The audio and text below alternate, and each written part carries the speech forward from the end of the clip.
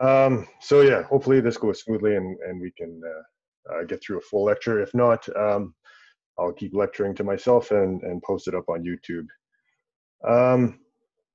Okay, so I hope everybody had a good exam period, and perhaps you got a few days off to enjoy the weather. Maybe light some fireworks, I don't know. Yeah, it feels like it's been forever. It's been 3 weeks. This is the third week.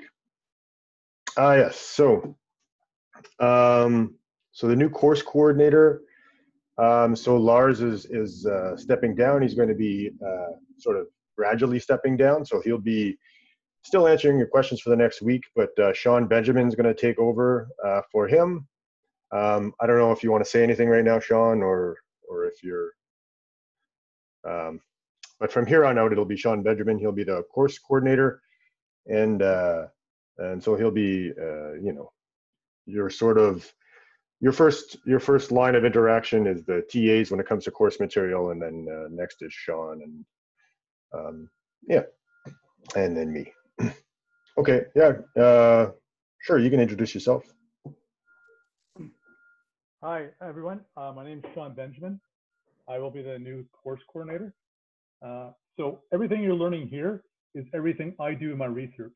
You may not realize it. You may think, oh, it's just math. But if you are interested in data science, if you are interested in artificial intelligence, reinforcement learning, anything along those lines, this is essential. 1805 is essential. So, you know, so in your Discord, you're welcome to ask me some questions, and I can tell you where some of this material is relevant within, you know, for future research, and also future jobs. I mean, not everybody here is going to be academic, but everybody's going to eventually get a job, be it academic or out in industry. So that's all I have to say. Okay, great. Yeah. So I've worked with Sean. Well, we've known each other for a long time, and he's a very good guy. So you know, this should be good. Okay. So a few things to cover. Yeah, I was his TA. Although he was so useful as a student, it was like another TA was there. So, all right, let's talk about our schedule, where we are in the schedule. So it's a big week, I guess, because there's a quiz. So hopefully you're all aware of the quiz and are prepared, and you have until Wednesday at midnight to write it. And it should be open right now. And it's a little bit different from the other quizzes, where the other quizzes were multiple choice. This one is essay style. And you can, and then maybe are even encouraged to write your answers out clearly and then take a picture and upload them. That's probably the easiest thing for you to do. But if you prefer, you can type them into CU Learn as well. And there's equation editors and stuff. So. And it's basically, if you're prepared by doing the practice quiz, you should do fine on the actual quiz. All right, so let's, I'm going to share my screen here. Let's look at the calendar. Okay, so we are, there's my reminder that,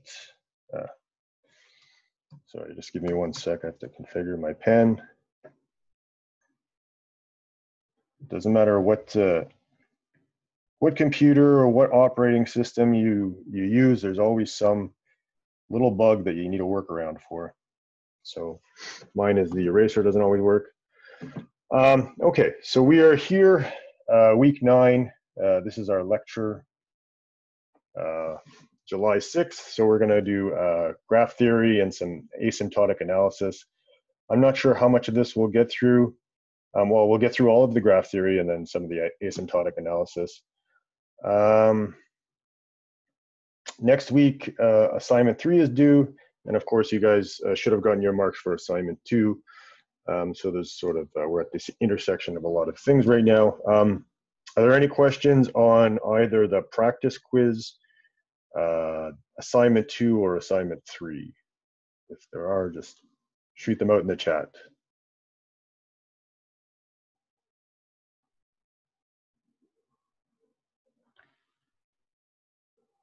All right. Well, that's good then. Then we will get on with the lecture.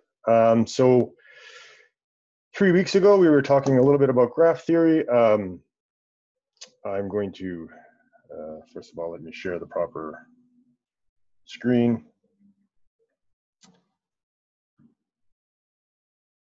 Okay. Now again, so I'm using OneNote here instead of, sometimes I use the slides. It depends on how expressive I need my answers to be. So OneNote's a more dynamic environment, so this allows me to play with the graphs a lot more. Most of this will be on the slides. And I had a little trouble printing this off to PDF. I have some bug, I'm not sure what it is. As soon as I can get that fixed, I'll have this uploaded on CU Learn. Right now, there's the slides that this is based off of are up there. So if you're trying to follow along, it's not going to be an exact match, but you know, all the subject matter is the same. But this will have a few more details. Okay, so last week, I guess this would have been actually 3 weeks ago. Here, let me actually stop my video.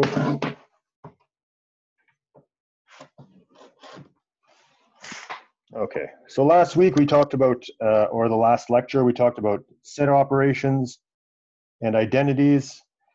And this was very similar, if you recall, to, this is very similar to logic expressions. And we went over a little bit why, because you can use set builder notation and use these logical predicates to sort of build these sets. So when you have these membership tables, these are very similar to, you know, truth tables. And the set identities are very similar to the logical equivalences. The Venn diagrams are new, but they're not that complicated. So that was almost like a bit of review. Hopefully, it was a short lecture last time, so hopefully you've had time to watch it. And then we went into graphs and graph representation. So we talked a bit about graph terminology, graph representation, and some common types of graphs. So we'll review a little bit about, we'll just review the basics. So we're just gonna review simple graphs to start with and how we represent them mathematically. When we talked about graph representation, this was in a computer. So we were talking about adjacency lists and adjacency matrices. So those are gonna be important things on your next quiz. And yeah, we talked about common types of graphs, which is where we basically left off. This was, so complete graph was probably the most important. So that's represented by, say, K3, K4, K subscript something is the complete graph. And so K4, for instance, means that every vertex is connected to every other vertex. And the same for K3 and the same for K5. So this week we're going to continue with graph theory. We're going to start by talking about subgraphs. So that's here. So we talked a little bit, we know about subsets. We know what a subset is because we just finished set theory. And we know that graph representation uses sets. So subgraphs is sort of a generalization of this idea of subsets. We're going to talk about spanning trees. These are quite important because they are a subgraph with the least number of edges possible that still keeps your graph connected. I think we went over what a connected graph is, but if not, we'll go over it this week. Cut vertices, we're going to talk about planarity, coloring, searching. So yeah, it's quite this is quite a deep and broad field, graph theory. There's a lot to it, and so we're going to touch on all these subjects and get you introduced to them. And see sort of maybe start to get an idea of where they fit into the bigger picture. If we get done all that, well, we should get done all that. We'll talk about models of computation. So from graph theory, so graph is a specific model, a mathematical model and computer model that we use to model, you know, certain phenomena. But now we're going to actually start talking about algorithms and how we analyze them. So we're going to define an algorithm. And how we analyze them is we basically choose a representative operation. We're going to be using memory access. And then we're going to define what a problem size is in this. And So then, and then we're going to tell you, show you what a model of computation is. So you choose basically a representative operation, and then um, figure out a function that represents your algorithm and is as a function of your problem size. So if you don't understand all that, we're going to go over some examples, and you'll hopefully see. And then we'll look at the we'll use our computational model to look at how we analyze algorithms. So it's called asymptotic analysis. And so basically we go through our algorithm and we start counting operations. And we relate those operations to problem size, and we compute the complexity of these algorithms. So it seems unlikely we'll get through all of that, but you never know. All right, so let's do a little bit of review. Like I said, I hope you guys have watched the lecture. Well, there's not very many of you here right now, but that's, I mean, yeah. I almost don't blame, looking outside, I almost don't blame you guys, but you know, hopefully the people who aren't here are absorbing these lectures on YouTube. So a graph is an ordered pair, so it's a tuple. So we're talking about sets and sequences and tuples, and so these are mathematical concepts. So V is a set of vertices, and E is a set of edges. All right. So if we had this graph as our example, this is an undirected graph. It's also a simple graph. Simple means that between any pair of vertices, there's at most one edge, and there are no self-loops. So these are the vertices. So this Ottawa thing is a vertex, this Toronto thing is a vertex, and this thing that connects them is an edge. And the edge suggests some relationship between Ottawa and Toronto. So this could be a graph of, say, flight, an airline. So these are flight connections, perhaps. You can model a lot of different things with graphs. So how we represent them is, well, here we have G equals VE, so that's our tuple. So a graph is, in a sense, it's a pair of sets. One set is the vertices, and I've shortened down the labels of the vertices to the first letter, but so C represents Calgary, and O represents Ottawa, and L Letterkenny, and T Toronto. And then the edge set is a set of sets, and in each of these internal sets we have a pair of vertices.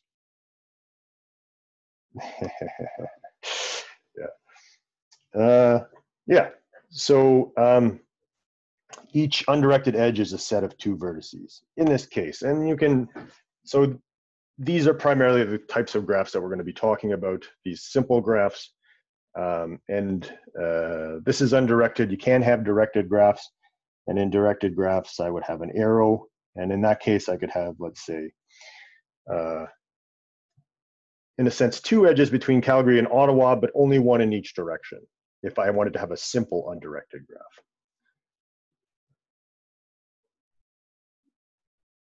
An edge set similar to the adjacency list?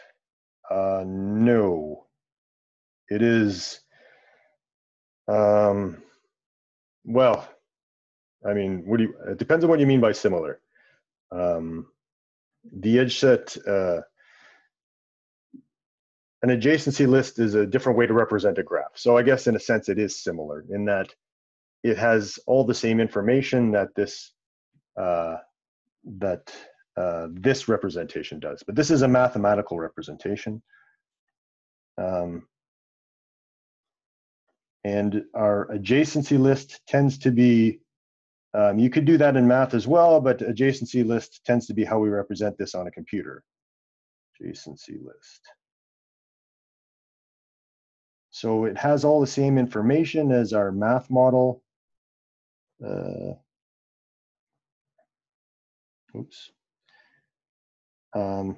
But it's just more convenient to represent on a computer.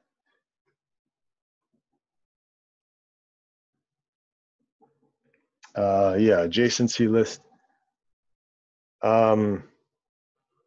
Well, so an adjacency list, it depends on, so now you, adjacency lists, you can actually represent direction,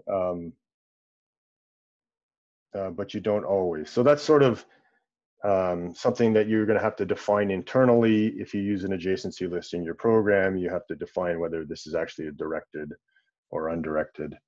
I'm not sure if that's what you were referring to. Okay, so this is sort of the review of a very, very brief review of all the things we went over. These are sort of the important notes that we're going to need for today's lecture. So is there any other questions on graph representation? Okay,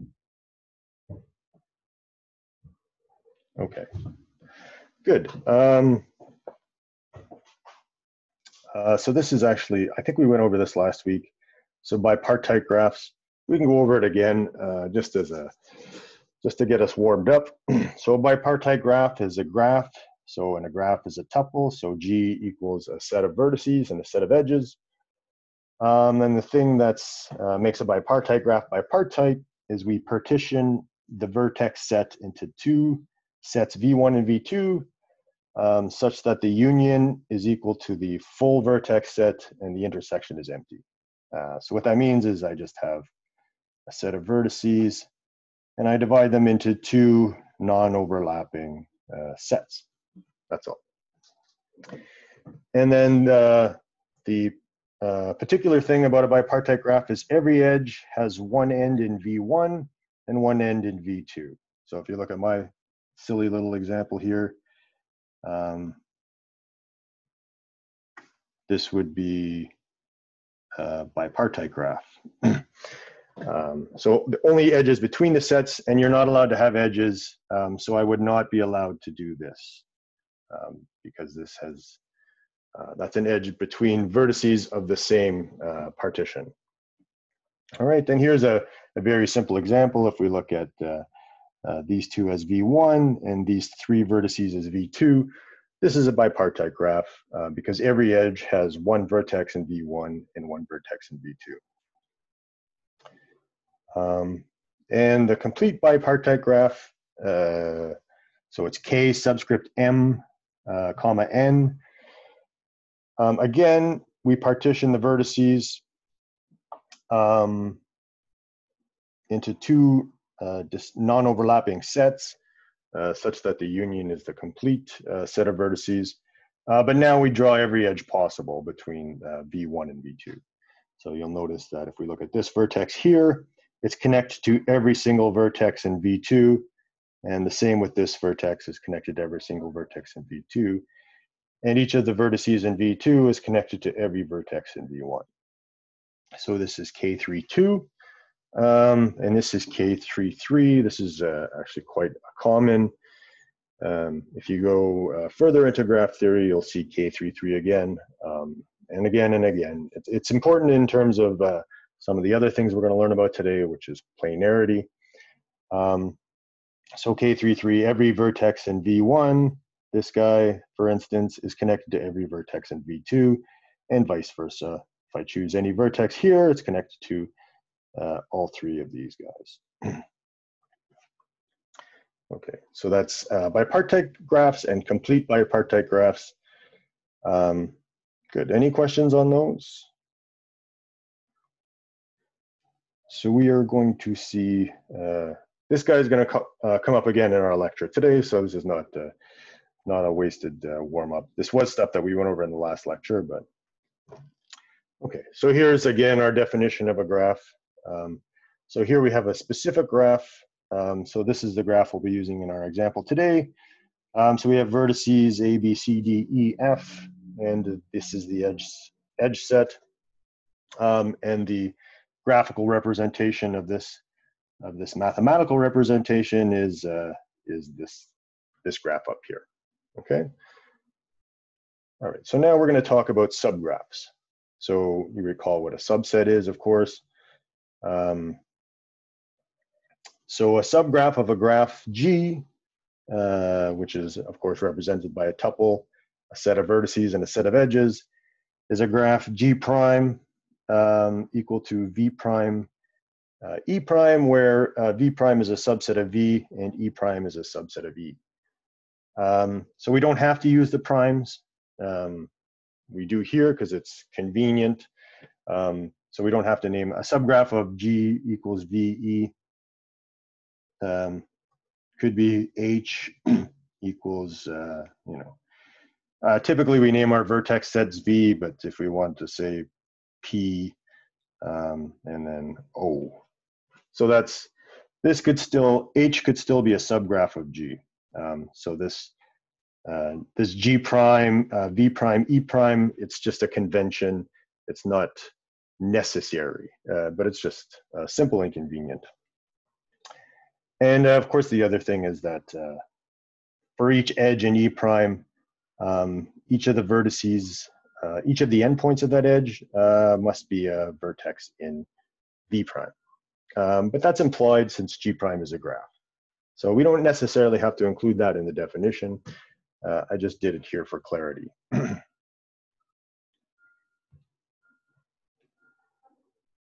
Okay. So if this is our original graph right here. So if I wanted to take a subgraph of it, I could just say eliminate a couple of edges. And here is a subgraph. I could call this G prime equals V prime, E prime. And then maybe I could actually even take off a vertex, right? So then my V prime is equal to I lost V, so C, D, E, F, and my vertex set is A, E, E, F, E, D, and C, D. All right, so then we could say that G prime is a subgraph of G. Okay, good. Questions on what it is to be a subgraph? So what we can't do, so this is a subgraph. What we can't do is add edges that were not in the original graph. So that's not a valid subgraph of this guy here because we've added in that extra edge. So that should be, I think, fairly straightforward. Okay, so a subgraph G prime is a spanning subgraph of G if G prime contains every vertex of G. So that is G prime is equal to V prime E prime, where V prime is equal to V and E prime is a subset of E. So this is my graph G here. So a spanning subgraph would be if I take away an edge, actually, I don't even have to take away an edge because a subset, E prime could be equal to E, right? That's also, if we call that a subgraph, then G is a subgraph of itself, which is true. So we can do a graph is a subset of a subgraph of itself, but if we only took away edges here, then, and as long as G prime is connected, so that's the other thing. So G prime has to be connected, and then G prime would be a spanning subgraph of G.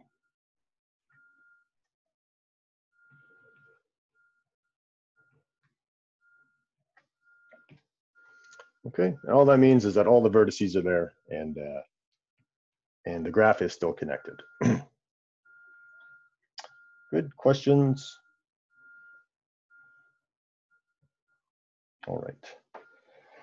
So a proper subgraph of a graph G equals VE is a subgraph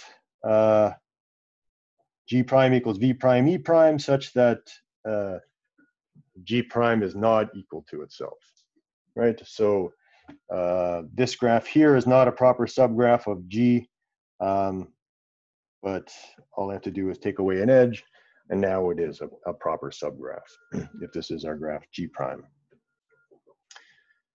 Okay, so that's, yeah, like I said, a graph is a subgraph of itself, but a graph is not a proper subgraph of itself. Okay, good. So that's subgraphs. Should be pretty straightforward. Any questions? All right. A path is a sequence of edges connecting a sequence of vertices. So you can think of it in a sense as giving directions, right? Although maybe I'm not giving directions to a place, maybe I'm, it doesn't have to be from one place.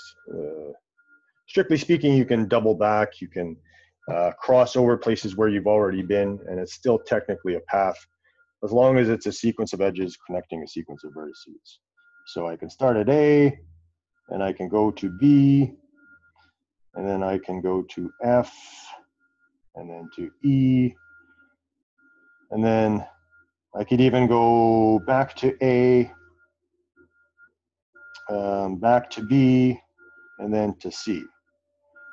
So then if I wanted to represent this path,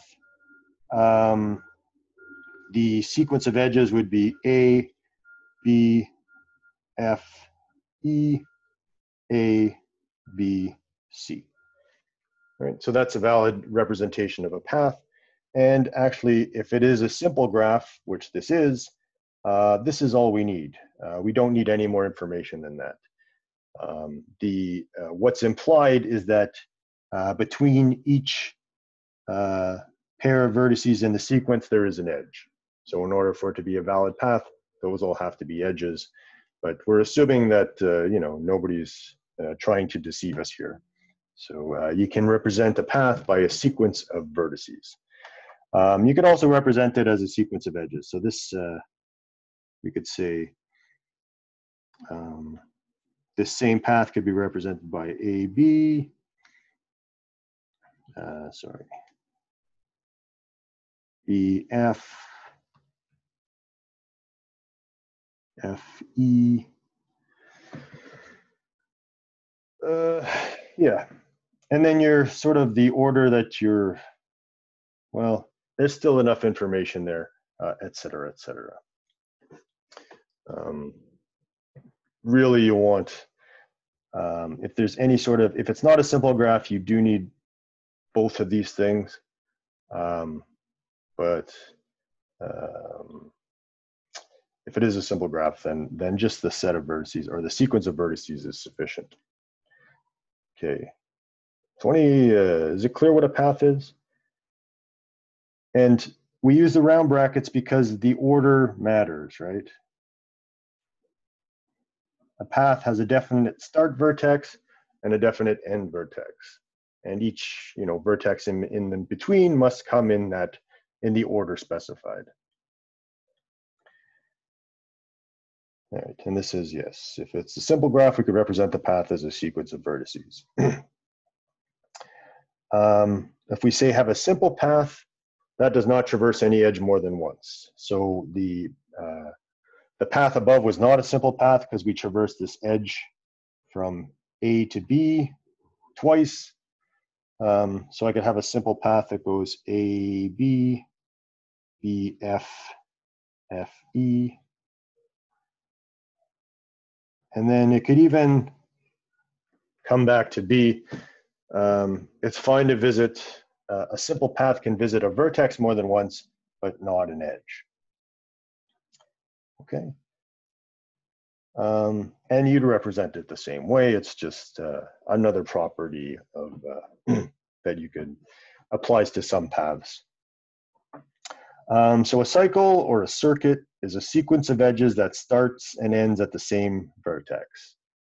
So recall cycle graph from last lecture. So a cycle graph is some number of vertices connected in a cycle, basically. So an equivalent definition is a path that starts and ends at the same vertex. So let's see if we can. All right, so now we have a cycle, say that starts at B and follows these green edges. So if I start with B and then I visit C here, the second is my second vertex, and D here is my third one, and E is my fourth, F is my fifth, and I end up back at B again, then this is a cycle. And I can, on a simple graph, I again can represent that as B, C, D, E, F, and B. Okay, and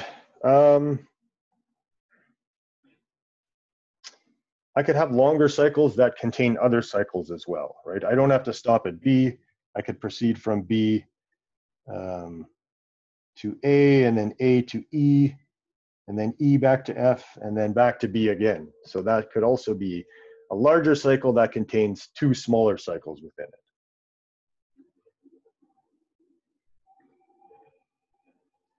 Okay. And that's, yeah. So any questions on cycles, paths? All right.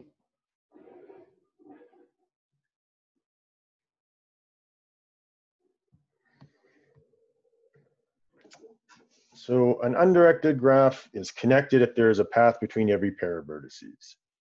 Okay, so this is something I had mentioned a little earlier, whether a graph is connected or not. So apparently I did not teach it last class. So in an unconnected graph, the parts that are connected are called connected components.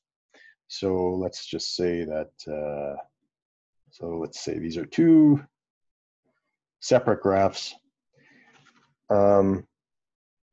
So if I'm looking at just this graph alone, then it's connected since there's a path between every pair of vertices. So if I, for instance, label these A, B, C, D, then I can get from A to every vertex. There's some path from A to B, there's a path from A to C, and there's a path from A to D. And the same is true for every other vertex, right? There's a path from C to everyone, a path from B to everyone. So this is a connected graph, or we could say it's a graph with one connected component. Over here, if we're looking at this graph, then how many connected components do I have in this graph?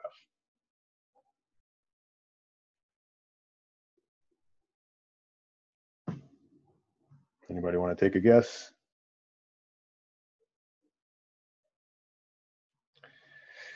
So if we remember the definition of graphs, does this count as a connection, this crossing?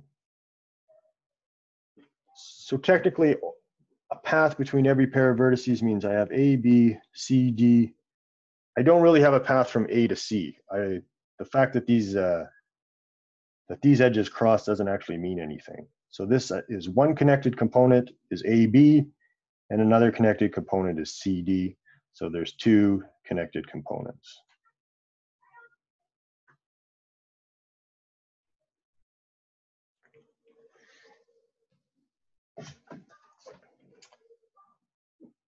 All right, and here we have, so how many connected components in this graph?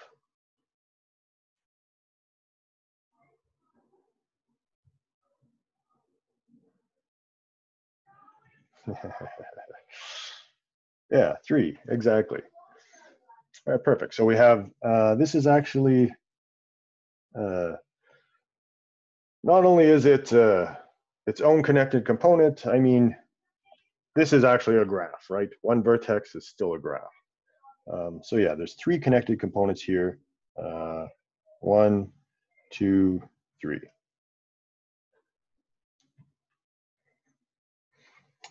Okay, so now we're going to talk a little bit about directed graphs. We didn't review directed graphs, but you know, hopefully again you've recently watched the last video.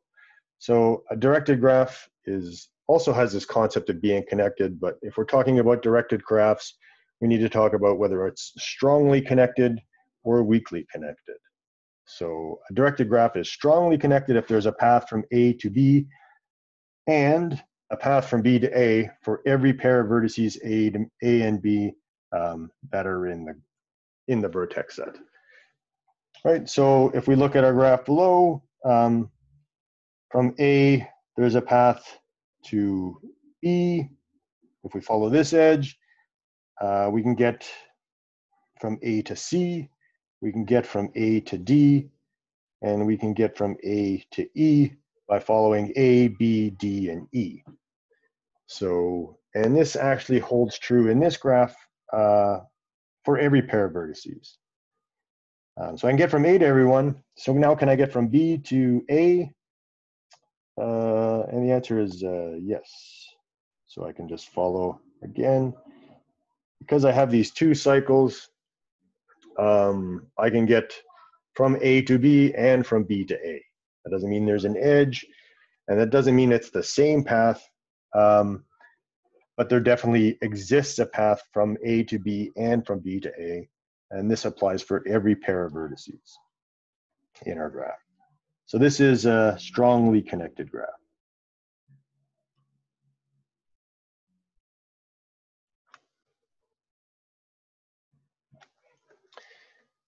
Okay, so a directed graph is weakly connected if there is a path from A to B or a path from B to A for every pair of vertices A and B that are in our vertex set.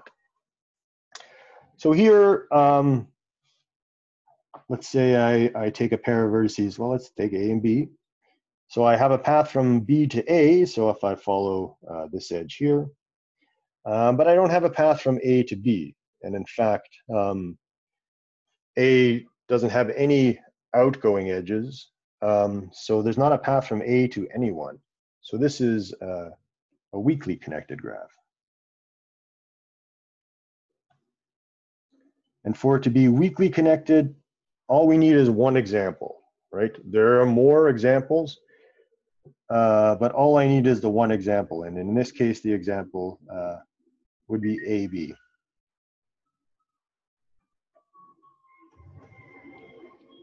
Okay. Any questions on so directed graphs or strongly connected graphs or weakly connected graphs? All right. So there's a special type of connected spanning graph without any cycles that's known as a tree. So you guys remember what cycles are. So we've just seen that, hopefully. So is this graph here, let's say these are two separate graphs. So this is G1, this is G2. So is G1 a tree?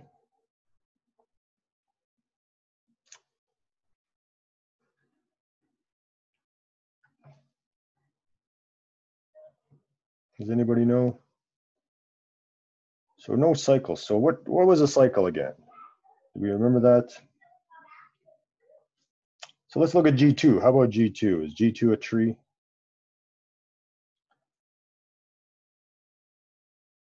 So we have actually, yeah. A cycle is a path that starts at one vertex and ends at the same vertex. So if I started at, if I labeled this A, and then I can follow these edges and then back at A.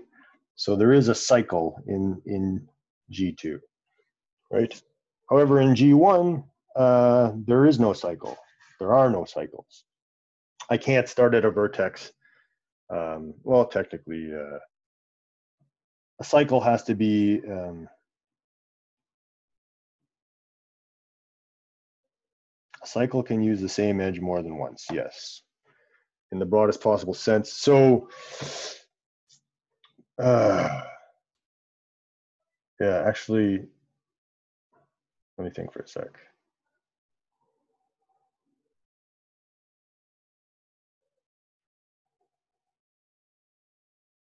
I think no, not by this definition, right? Otherwise, I could have a cycle. If I reused edges, then I could have a cycle. So a cycle does not use edges more than once. Okay, vertices are okay, but cycle, each edge has to be unique. So yeah, that's actually a very excellent question. And the answer to Kenna, just that part is the cycle. So somebody asked if the entire G2 graph is a cycle. Yeah, G1 would be a cycle between two vertices. Well, yes, so a cycle has to have at least 3 vertices.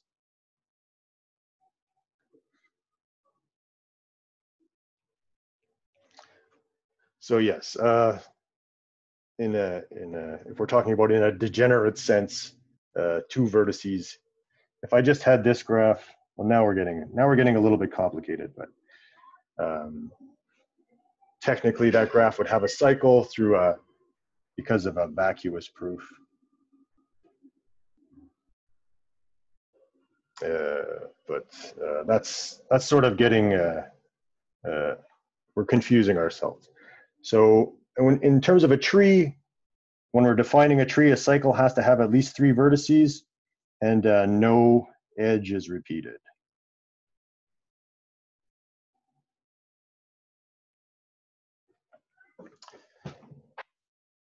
Or, you know, equivalently would be at least 3 edges and no edges repeated. Okay, good. Any other questions?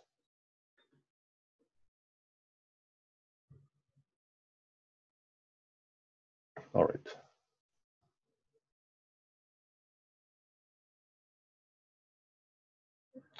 Okay, so this is a tree, and this is not a tree. So what about this graph here? Is this a tree?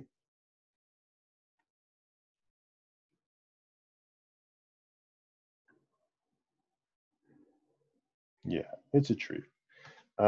It's also just a path, but it is a tree. So this is a tree. There are no cycles. What about this? Anybody know what we call this? So in the other examples, our tree was connected. But what would we call this? Anybody want to hazard a guess? It sort of makes sense. So this would be called a forest. So it's this graph is made up of more than one tree. So an unconnected graph where each of the connected components is a tree is known as a forest. So a spanning tree is a spanning subgraph that is a tree. And so I mentioned that earlier. Spanning trees are useful because they have the least number of edges of any spanning subgraph. And this is, when we talk about, when we're representing graphs in a computer, the less edges, the better, because that means less memory, and in some sense, sometimes more efficient algorithms. How many edges is that? So this is, I'm going to leave this open. So let's say that B equals n vertices. So the cardinality of the vertex set is n. So we have n vertices. How many edges would be in a spanning tree of this graph? If anybody figures it out, just feel free anytime. So here's a graph, and we want to construct a spanning tree of the following graph. So this happens quite frequently in computer science. We want to keep some basic information about our graph, but we don't want to store all the edges. So spanning trees come in handy for that.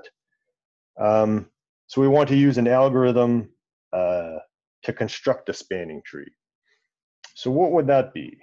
Or what would be a good candidate algorithm? Anybody think of one? So one of the things we're definitely going to do is we're going to look at edges and then either accept them as going into our spanning tree or rejecting them. And so a spanning tree, because it's a tree, and because it's spanning, so it has every vertex.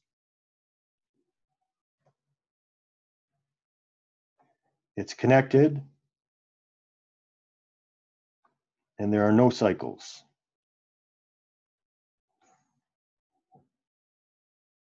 Kruskalsog, yeah. Yes. A spanning tree has every vertex, it's connected, and there are no cycles. So we know we need these three things to have our spanning tree. So a candidate algorithm is look at an edge and then add it if it doesn't create a cycle. So let's try that. So let's start. I want to look at maybe AB first, and AB does not create a cycle, so I can add it. Maybe I'll use the this guy. So AB is in our spanning tree. Let's look at BC. BC does not connect or does not create a cycle, so I can add that as well.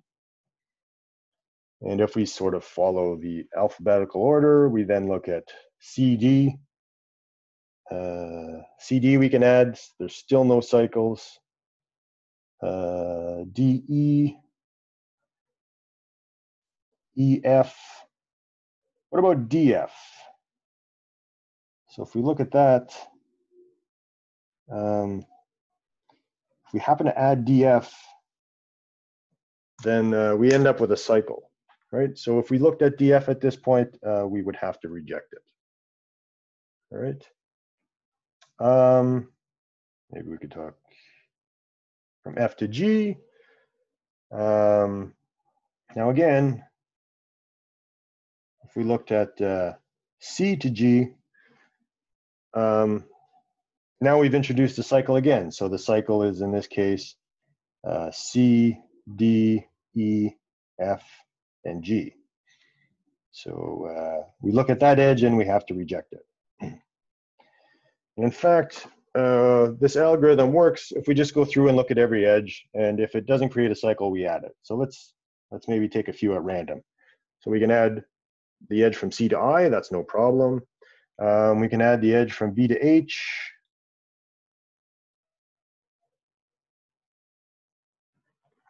All right, and then at this point, you'll notice that it's connected. So we don't need to add any more edges. Like I said, a spanning tree is a connected spanning subgraph with the least number of edges, which means as soon as the graph is connected and there's no cycles, then we're done. So we don't have to look at any more edges. Right, so this algorithm works. I mean, it's very simple, and we have our spanning tree. And it's just a spanning tree. Again, it's just a spanning subgraph with no cycles. That's connected. Well, spanning means connected anyway. So the question is, yes, so that's the other question. So someone asked, if you had gone the other direction, isn't it possible you could have included the edge from G to I? Is that possible? Are there other spanning trees? Could we have made a different one?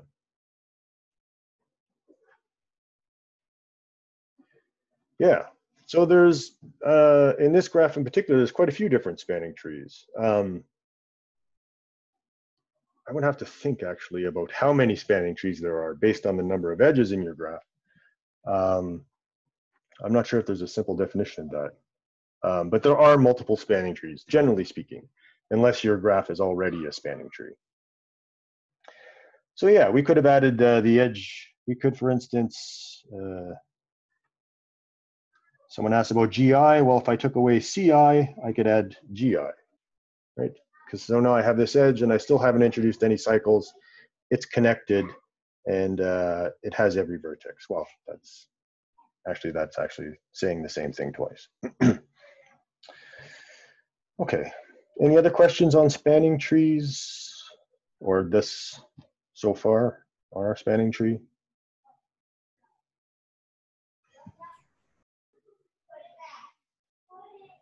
Okay, so moving on then. We're going to see spanning trees again when we get into search algorithms on graphs. But for now, it's enough that you know what a spanning tree is. So a cut vertex is a vertex that, when removed, causes the graph to become disconnected. And a cut edge is an edge that, when removed, causes the graph to be disconnected. All right, so when we remove a vertex, so what are the cut edges and what are the cut vertices of this graph? So first let's start by clarifying. If I remove an edge, I can remove this edge, for instance, and that's fine. I don't have to remove any vertex, but if I remove a vertex, G, for instance, I have to remove all the incoming edges. Okay, so that's when we say remove. If I remove an edge, I can remove an edge. I don't have to touch the vertices, but if I remove a vertex, I also have to remove every incoming edge. Okay, so which edges, if I remove them, would cause this to be disconnected? So what are my cut edges of this graph? BC is a cut edge. Yes, it is. So if I removed BC, so I'll just write this down. But if I remove BC, then I have two connected components. I've disconnected my graph. So BC is a cut edge. What other ones?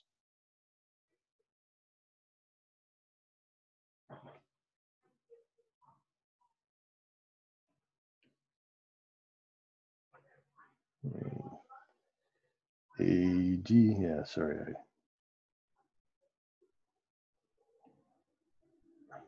I somehow messed up my, sorry, give me 1 second here.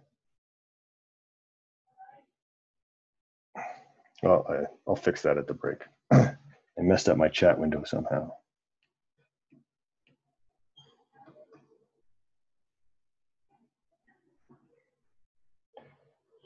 All right, back in business. So AD is a cut edge, somebody said. Yeah, so if I remove AD, let's do that, then I've disconnected my graph because D is now all by its lonesome. So AD is a cut edge. Any others?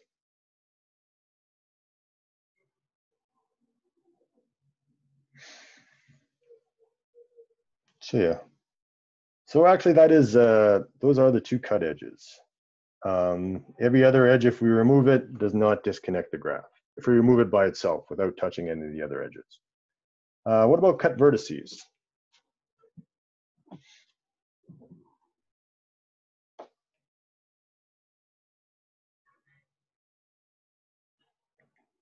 So cut vertices, we have a lot more to choose from. A, B, C. Yep, A, B, and C. Those will all disconnect our graph.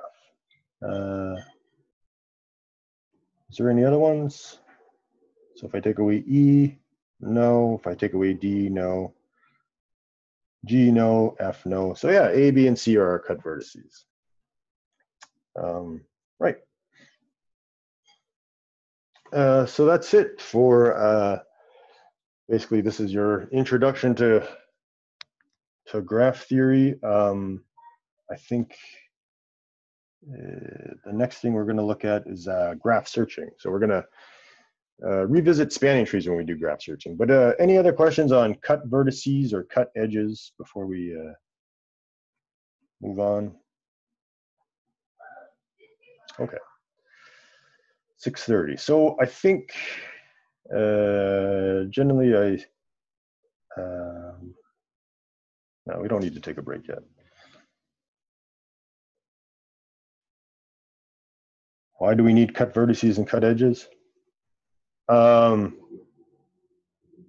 So if you're talking about, yeah, so cut vertices and cut edges are sort of, they represent the number of cut edges and cut vertices could be some indication of how robust your network is, for instance. So let's say if we are using a graph to model a computer network, then if I have a cut, if I have a cut vertex, C, for instance, if that computer goes down, then I have my graph becomes disconnected and my network no longer can communicate. So G and F can't communicate with A, B, C, D, and E, right? So if C goes down, then whoever is operating these computers can't talk over to the other side. And the same for a cut edge. So if some line goes down, so if I have if I don't have any redundancies between B and C, and this edge goes out, then I've disconnected C and F and G from A and B and D and E.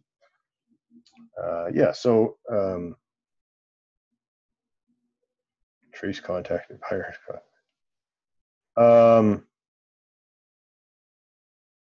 Trace contacting. So Sean has mentioned an example of trace contacting virus contacts. I'm not. Okay. Yep. Go ahead. Yeah. So today we're talking about coronavirus, and this is some of the stuff I've been looking at. So when we look at your social networks, we talk about stuff like Facebook and other social networks. Look at who am I connected to, who are my friends, and all this. Graph theory applies to this. This can also be used to be able to trace. If I've caught coronavirus, who have I contacted? And then when you find somebody in your contact list that does not exhibit the behaviors, so that would break the graph, because it would be that person and everybody that they're connected to are not connected to you anymore, because they don't exhibit the virus. So anybody else that's connected to them who may have the virus will not have it because of you, if you had it originally. So this is where they do their trace contacting. This is something that's being used right now within governments and agencies like World Health Organization. Cool. Yeah, that's an excellent example. So yeah, part of our social distancing, and the reason why we're doing this over Zoom is we're creating more cut edges and cut vertices so that we don't spread the virus. Yeah. So thank you very much, Sean. All right. Any other questions?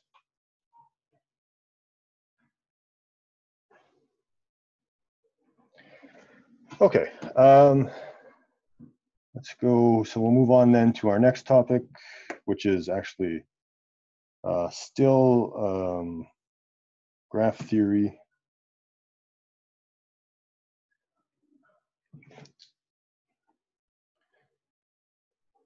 But now we're going to talk a little bit about graph searching.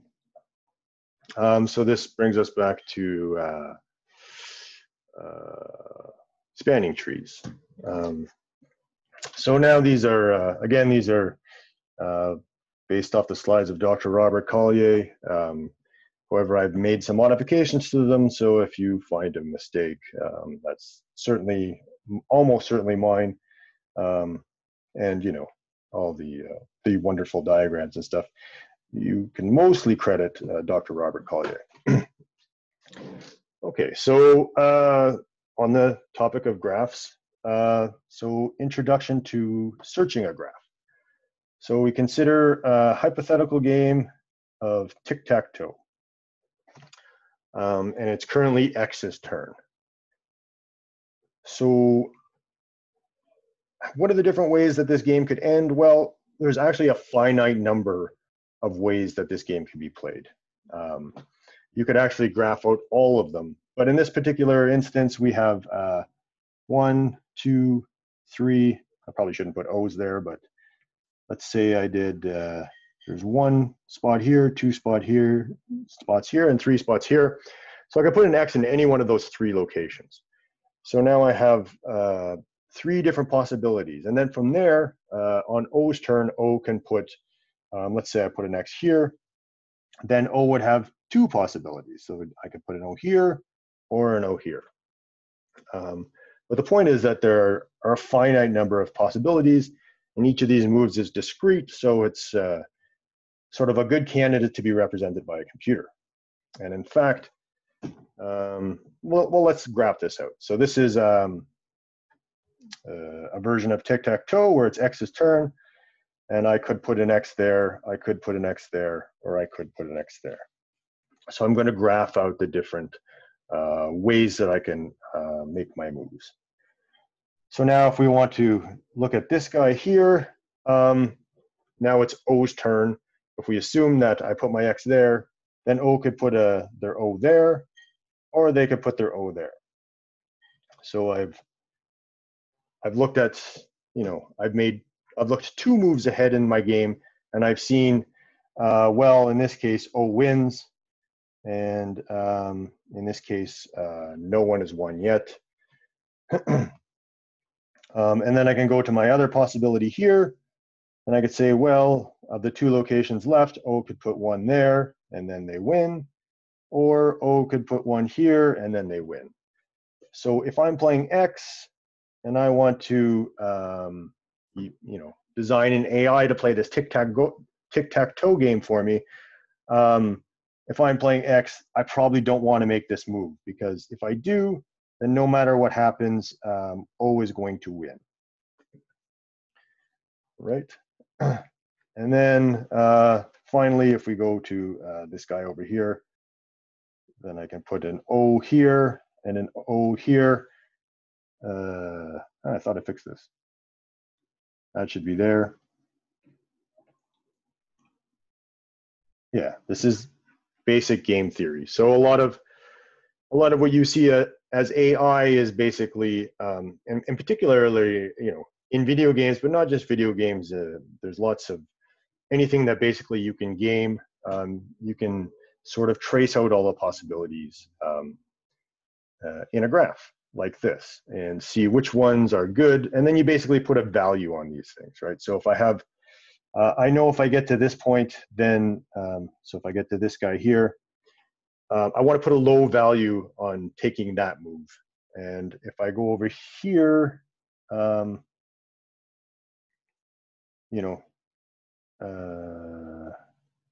actually, there's no, is there anyone where X wins? Yeah, well, here X wins. So maybe I put a higher value on making this move. So yeah, that's how we do, we use graphs to sort of, for game theory, to plot out possible moves and then place values on them, and based on whether or not we win or lose at the end. And then there's generally a lot of pruning that goes on, but that's sort of a little bit advanced. Let's say we had a maze that we wanted to navigate. Now this maze has no entrance and no exit, but we could, maybe there's a piece of cheese here, and we're a little mouse with some whiskers and a tail. So how could we represent this as a graph? So we want to apply, we want to make an AI again that'll find the cheese based on our current location. Well, we can select a location, discrete location. So if this was a real mouse and a real piece of cheese, then our maze is sort of an analog maze, right? But we want to represent it discretely. So we could represent all these different locations by nodes or vertices. And then if I can move from, say, here to here, then I'm going to put an edge in between them. And if I'm, for instance, blocked by a wall, then I would not put an edge between these 2 vertices. So I could take this maze and represent it as a graph by simply having the paths that I can take instead of the walls where I can't go. Right, and then this I can represent in a computer, and then I can start to wander around in it on my computer. All right, so a search starts at a specific vertex and then visits other vertices based on, who my neighbors are. So I can only visit other vertices that I'm connected to. And so if a specific vertex is reached, for instance, in our previous example, we had a piece of cheese here. So if we reach the cheese, then we know we're done. But what order should we visit the vertices? So we could select them at random, and at some point you would visit all the vertices in a random walk, but that's not really the most efficient way to do it. So what we're going to do is sort of visit them all in a very methodical manner, so that we do as few wasted moves as possible. So to start with, this is called the depth first search. So we mark all vertices as unvisited, then we start at an arbitrary vertex unless one is specified. So if we go back to our example, if I had a mouse at a specific vertex, then that's where I would start. I move to an unvisited neighbor, and then I repeat until every neighbor is visited. If I run out of unvisited neighbors, then I backtrack. It's called backtracking. I return to the most recently visited vertex and visit those neighbors. And if that vertex is out of neighbors, then I backtrack again to the most recently visited vertex, and so on and so forth. So let's take a look at, so I have two examples. I have this one, and then I have a different one that's a simpler graph, but it's because it's simpler, we can go through the entire thing. Here we'll go through part of the example and then pretend that we went through the rest. So let's say we started at the vertex R, and then if we have a choice of neighbors, we're going to choose in alphabetical order which ones we should visit first. So we would visit M first, Q second, and S third. All right, so we are currently at M, so we visited R and M. And then from M, we have an unvisited neighbor N, so we go to N. And then from N, we have an unvisited neighbor O, so we go to O. And if we, so if we come to a choice, so from O, let's say we go to T, and then we go to Y, and then we go to X. And then if we have a choice, so we're at X, we simply visit in alphabetical order. So we go to S first, and then we come back to X. We go to W, and then we backtrack all the way to R, and then next we would visit Q. So like I said, this is not the most complete example. I have another example where we go completely through the algorithm. But this is, so this will be a nice little rough introduction. The thing about this example, the reason why I didn't get rid of it entirely is it does have, it does cover a few points that I want covered. So, so the other type of search, that was a depth first search. And why depth first search is because we start at a vertex, in this case R, and we go as deep as we can go before we have to backtrack. So in this case, we went M, N, O, T, Y, X, S, and then we don't have any unvisited neighbors from S. There is an edge here, but we've already been to R. So at that point, we backtrack. So that's called a depth first search. We go as deep as we can go in the graph before we have to backtrack and then visit another, another unvisited neighbor. So in breadth first search, we're going to, this is going to go a little bit differently. So we're going to keep a list of visited vertices, including the start vertex. And we're going to add all adjacent vertices to the list at the end. And then when we want to visit a vertex, well, the one we visit is the one we pull off the front. So when we use a list that way, we can call it a queue, which is basically, you know, if you ever stand in line at the bank or whatever, that's a queue. But that's a data structure that we often use. But so we remove vertices from the front of the list and add their unvisited neighbors to the end of the list. Okay, so let's look at the same example. So we start with R. This is our list. We've added R to the list. So we've added it to the back of the list, and we're going to draw it off the front of the list. And then we're going to add the neighbors of R to the back of the list.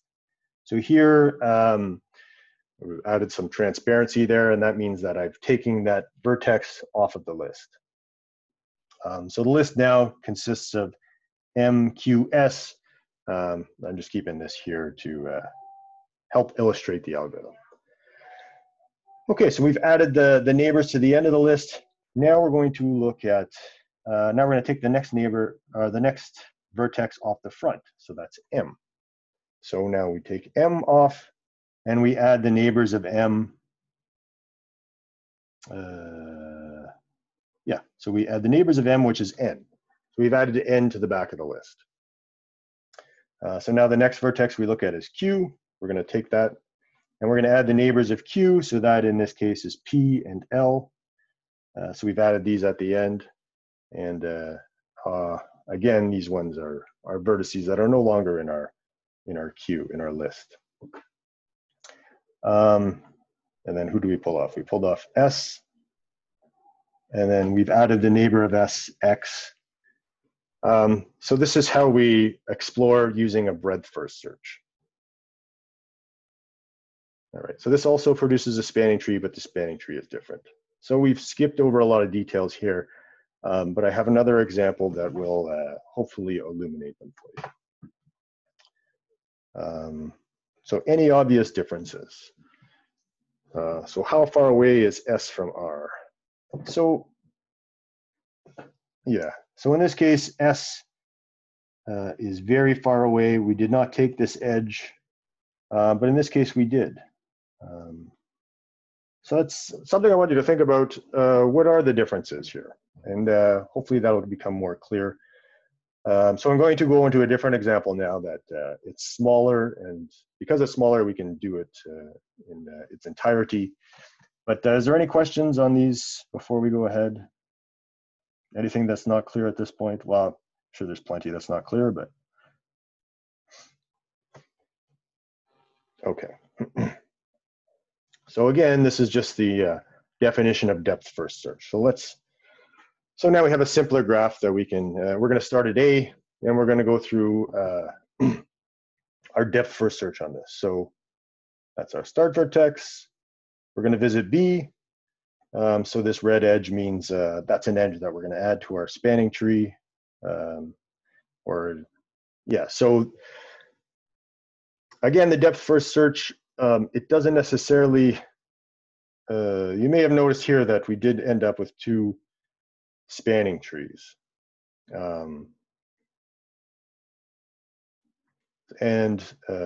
Yeah, so you can,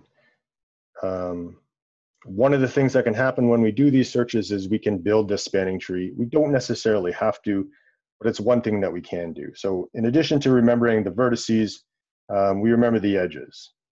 So we visit B, we add that edge, and from B, we were going to visit C, so we had that edge. From C, we have an unvisited neighbor D, so we're going to go there. From D, we have an unvisited neighbor E, so we're going to go there. And E goes to F. And then from F, we don't have any unvisited neighbors.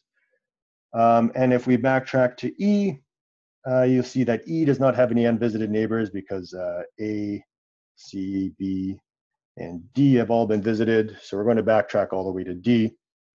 And then finally at D, we have some unvisited neighbors. So we're going to visit G and H. And then we're going to backtrack all the way to A because we've visited every vertex. So at this point, we're done. And that's, so that's basically the algorithm for depth first search.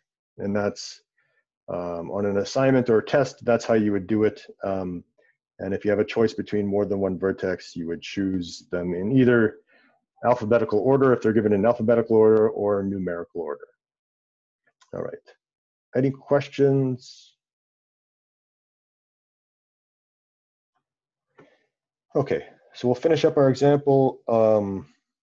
Breadth first search now on this same graph. So yeah, this is, and like I said, the depth first search, we don't necessarily have to build a spanning tree, but if we sort of take the edges, each edge that we traverse to go to a new vertex, if we add it to our subgraph, then we can make this spanning tree. And so if we sort of rearranged the vertices and drew our spanning tree a little bit differently, it might look something like this. Okay, breadth first search. Yes. So we're going to start at A. And this time I will handle the list explicitly. Actually, this should be we're talking math, this should be a sequence. So we've added A to our list. And we visit all the first level neighbors of A, right? So these are, we're going to add them to our list. But that also means when we've added them to our list, we've in a sense visited them. So we're going to add also these edges here to our spanning tree. All right. So we add all the neighbors of A before we add anyone else. And that's why this is called a breadth first search as opposed to a depth first search, because we're going to, first explore level by level the graph in a sense. Okay, so A is gone, and now we want to look at B. So B is at the start of our list now. So we're going to look at all the neighbors of B. So B, C, D, and G are all the vertices at distance 1 from A. So now we go to B, and we're going to visit E. So E is the only unvisited neighbor from B. So we're going to add E to the end of our list, and B gets taken away. Okay, so then next, there's no more, we could not add C because C has already been added. So E is the only unvisited neighbor of B. So now we simply go to the front of the list again, we take away C. We notice that C has no unvisited neighbors. So we're going to take away D. C is a dead end. We start at D, and we add F and H. So F and H get added to our list, and those edges get added to our spanning tree. All right, so now next we're going to look at G. G has no unvisited neighbors. E has no unvisited neighbors. F has no unvisited neighbors, and H has no unvisited neighbors.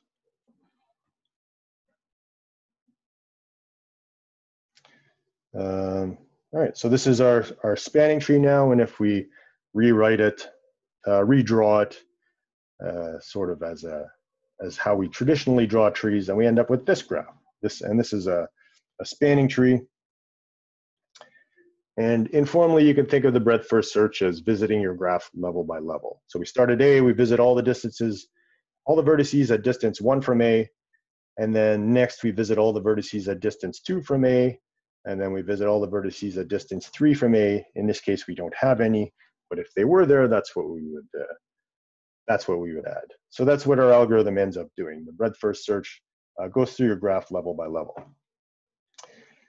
So here are two spanning trees of the same graph, but they look very, very different. And so what's, I don't know, can anybody see what the sort of the advantages of the breadth first search over the depth first search? Or what the advantages of the depth first search over the breadth first search? So these are both, they're used for different things. Less branching. Yeah, it takes fewer edges to get somewhere with the breadth first search. That's true. So that's, in particular, that's what, so if you wanted something deep in your graph, if you were searching for a piece of cheese, maybe the depth first search might be the smarter way to go.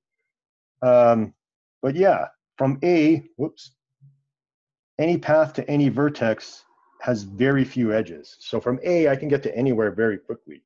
I can find all these paths. And in fact, each of those paths that it finds is actually the shortest path.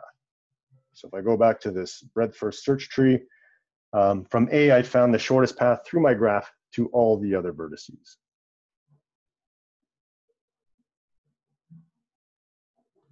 Okay, any questions on breadth first search, depth first search?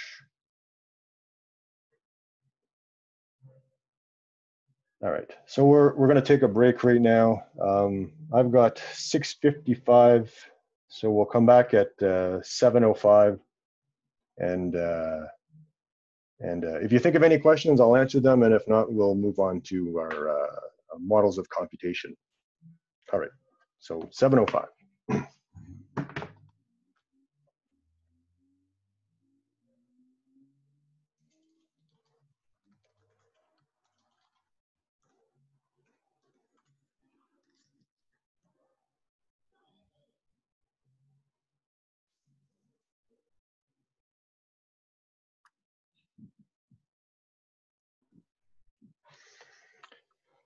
All right.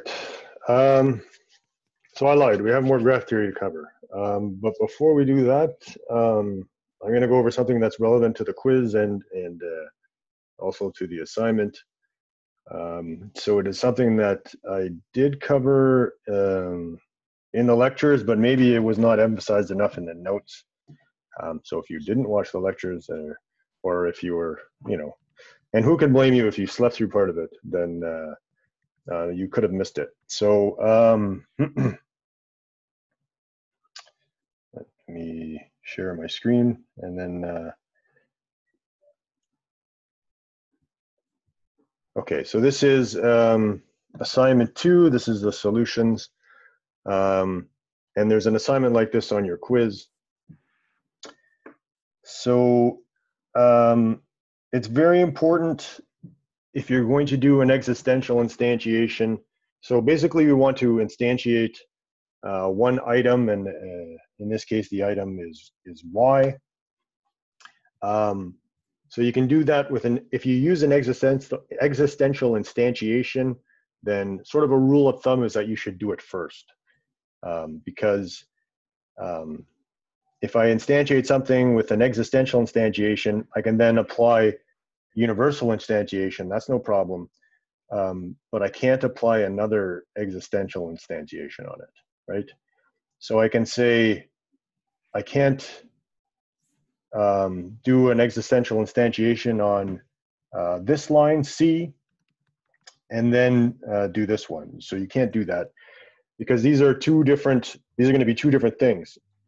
If I instantiate this as C of Y, then this would have to be C of Z or something. But these are, these are going to be two different things, right?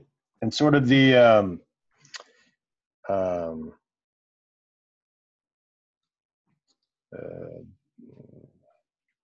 sort of the analogy would be if I said, I could say something like, there exists an animal that is a fish, all right? So that's true. And then I could say, there exists an animal that lives in a tree. That's also true. But if I instantiate, if I say there exists an animal that is a fish, I can say, well, I have a trout. And then I say, if I do another existential instantiation and say that, well, then now I'm claiming that trout lives in a tree, which is not true. So we can get to logical fallacies by applying this existential instantiation twice.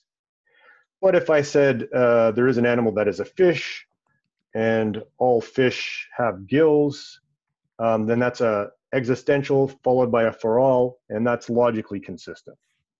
All right, so just be aware of that. If you're going to do existential instantiation, you're going to do it first, and you're only going to do it once. All right? So hopefully that makes sense. Any questions?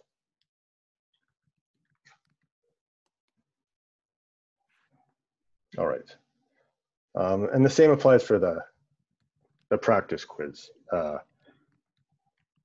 If this is question 2 on the practice quiz, you're going to want to do the existential first if you're going to use these. If you're going to use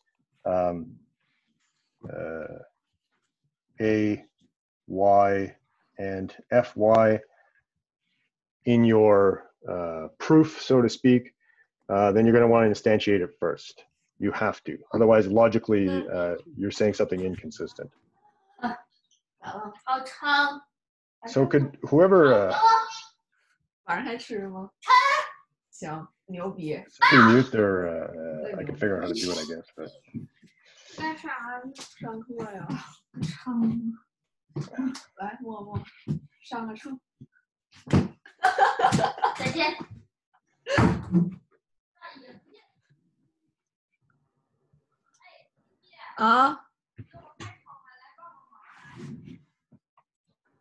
Yeah, no, I'm trying to figure out how to mute him.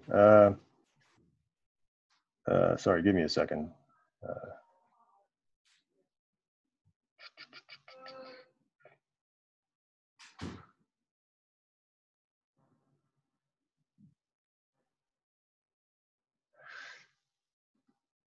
I guess, can I mute him on the...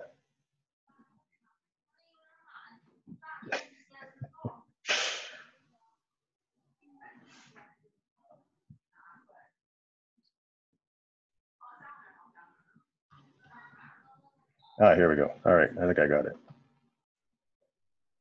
Okay, good. All right, sorry about that. Great. Any questions on the, if you can do existential instantiation, you got to do it first. You can apply a universal instantiation after an existential, but you can't do vice versa.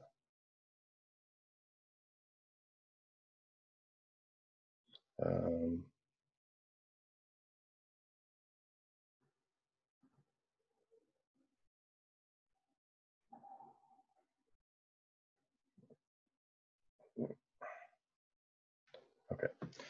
All right. So yeah, I did lie about that. So this is what I get for jumping back and forth from. Am I recording? Yes, I am recording. Okay, so yeah, so let's jump back into OneNote then.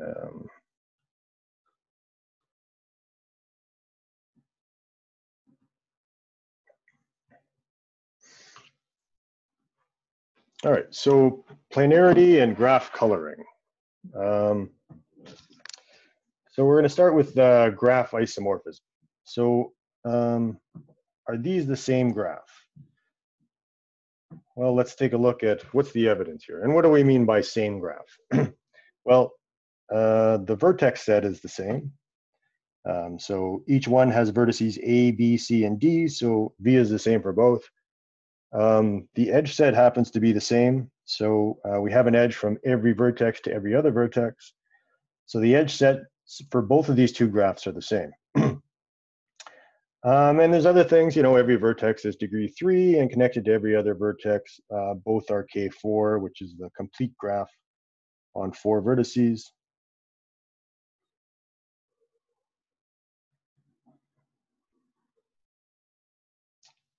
So are they the same graph? Well, let's look at these two graphs. So two graphs of the same number of vertices connected the exact same way are isomorphic. So here we have this graph, which we can represent mathematically here. And we have this other graph, which we represent mathematically here. And all that's changed is the labels, right? So I could replace one with A, and 2 with B, and 3 with C, and 4 with D. So even though that these two graphs are, the vertices are labeled differently, they're isomorphic with each other, which means they're, in a sense, sort of the same graph. Or we could think of them as the same graph or in the same very, very narrow class. All right. However, one big difference is that the left graph has crossing edges, while the right-hand graph does not. So can every graph be drawn without crossing edges? And I'm talking strictly 2 dimensions now. Anybody want to hazard a guess at that? Yeah, no. So the answer is no. And if graphs that can be drawn without crossing edges are called planar graphs. So that means that, so this graph is a planar graph. So here we've drawn it with a crossing edge, but we can draw it without one. So it's a planar graph. And the drawing without crossings is called the planar representation. So if we look up here, this is the planar representation.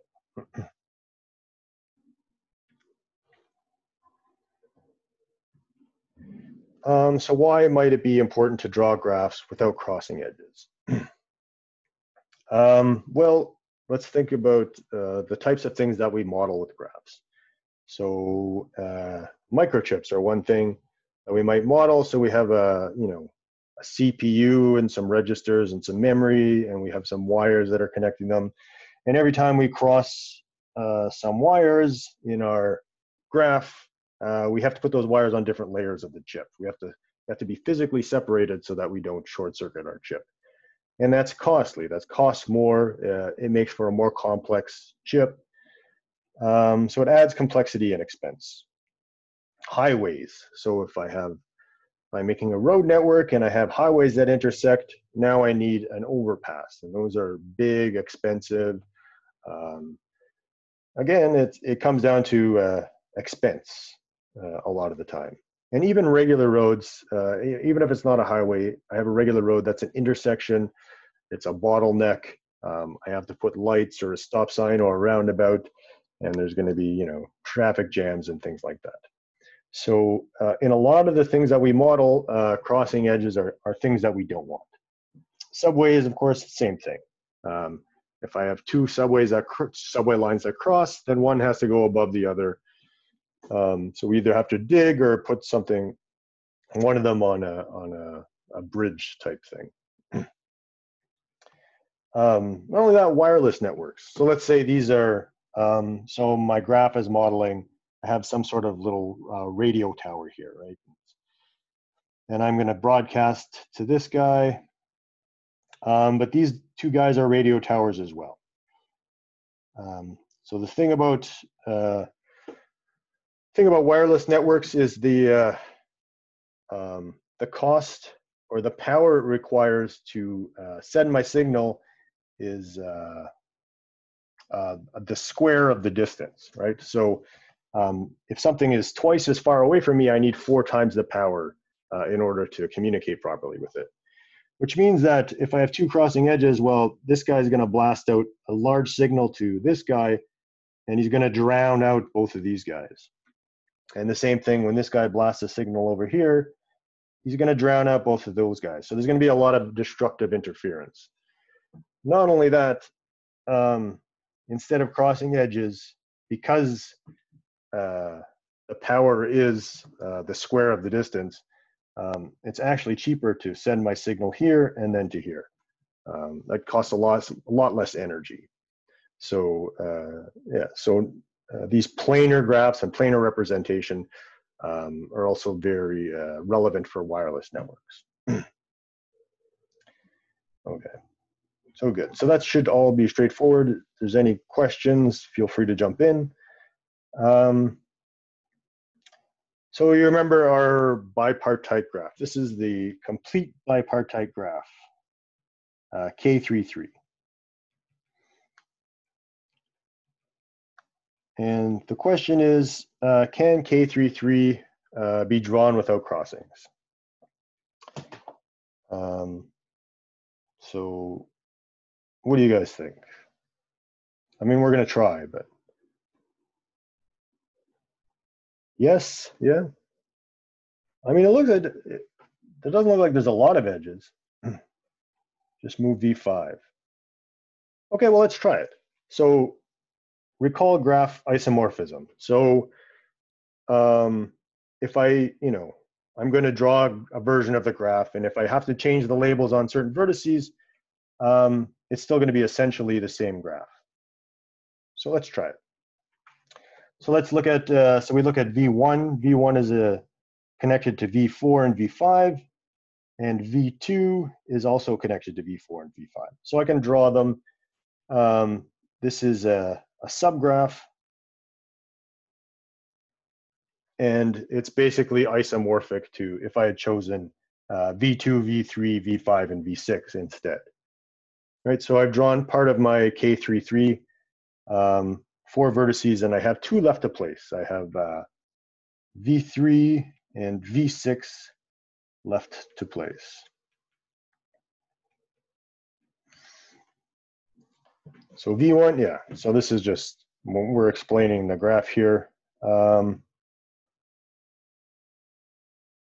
we'll start with V3. So essentially there are 2 possible regions or faces of this graph where I can place V3. So I can place it inside this cycle, so here, or I can place it outside the cycle here. But regardless of where I put it, the 2 graphs are going to be isomorphic. So let's say I placed it inside, and then I have this graph here. And then let's say I placed it outside. So in both cases, it has to connect to V4 and V5. So that's sort of the definition of my bipartite graph. So both cases, I have connected it to V4 and V5. But if I take this and I move the vertices, I move V2 up here and V3 following it, then I get this graph, and that's isomorphic to this graph, right? So whether I place V3 inside the cycle or outside the cycle, it's essentially the same graph, okay? So we've placed 5 vertices, so we have 1 left to place. We have to place V6. And if we look back at our original graph, V6 must connect to V1, V2, and V3. So where are we going to put it? And as I said, so far, we've ended up with this graph, and we've essentially had no choice in the matter. So we can move how we've drawn it. We can move where exactly the vertices are, but the connections all have to be there, and it's always going to end up looking like this because of graph isomorphism. All right, so V6 must connect to V1, V2, and V3. Now, essentially, I have 3 regions or faces to place it. Right, so let's try V6 here. So this is one region, and it has to connect to V1, V2, and V3. Well, I can connect to V1 and V3, but to connect to V2, I now have to cross some edge. So I either have to cross here, or I have to cross one of these guys. So if I place V6 there, I have to cross, I'll end up crossing something. So I can't put V6 there. So let's try putting V6 here. Well, essentially this is, you might notice that this is actually isomorphic to that one. So if I want to, I connect V6 to V2 and V3, but now I want to connect to V1. That requires either crossing here, here, here, or here. So I can't place V6 there because I'm going to end up crossing some edge there too. So there's basically one place left I could put it. So let's put V6 on the outside. And now I can connect to V2. I can connect to V1. But if I want to connect to V3, I have to cross some edge somewhere. Great. And if I, drew this graph a little bit differently or relabeled the vertices, doesn't matter. So these are, because it's all going to be isomorphic to the cases that we've shown here. All right, so we've done some case analysis, basically, and in a very rough sense, we've proven that K33 is not planar. So we cannot draw it without crossing edges. All right. So any questions? You guys believe me? Was that convincing? Or is there anything you think you could do differently that would maybe? Yeah, so it seems like there's not very many edges, but it's just enough so that it is not planar. All right. So a face is a region bounded by edges. Right, so if I have this graph, so how many faces do I have in this graph? This is K4.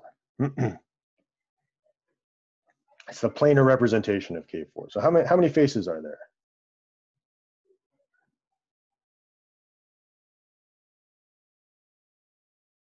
It's a little bit of a trick question, but it's not.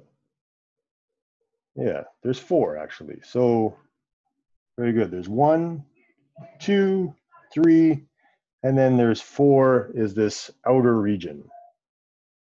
All right, that represents a face. So the outer region is in a sense bounded by edges. And you could think of it, if it helps, you could think of this K4 as being on a ball or a sphere. And then there's sort of a finite region that's encompassed. This 4 represents a finite region, where here it sort of represents an infinite region. Okay. So if I take a graph G equal to VE and it's connected, and let's say that it has F faces and it's a planar graph, then Euler's formula states that if I take the number of vertices and I subtract the number of edges and add the number of faces, I always get 2. Right? So that's, there's some fairly trivial proofs, but we're not going to go into that. Let's look at a couple of examples. So if we look at this graph, the number of vertices is 1, 2, 3, 4, 5. The number of edges is 1, 2, 3, 4, 5, 6. And the number of faces is 1, 2, 3 plus 3 equals 2, right? So it seems to hold in this case. What about here? So let's look at this graph. We have 4 vertices. We have 3 edges. And how many faces are in this graph?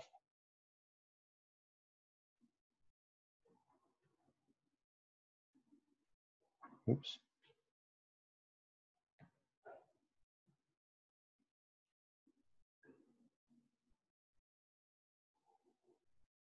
So there's only 1 face in this graph, eh? So there's just this infinite outer region. Since there's no cycles that, if I added an edge here, then I would have 2 faces, but there's no cycles. This is a tree, and a tree only has 1 face, so plus 1 equals 2, which, so Euler's formula holds in this case as well.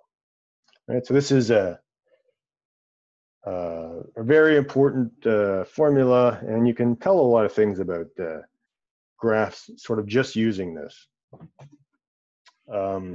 Any questions?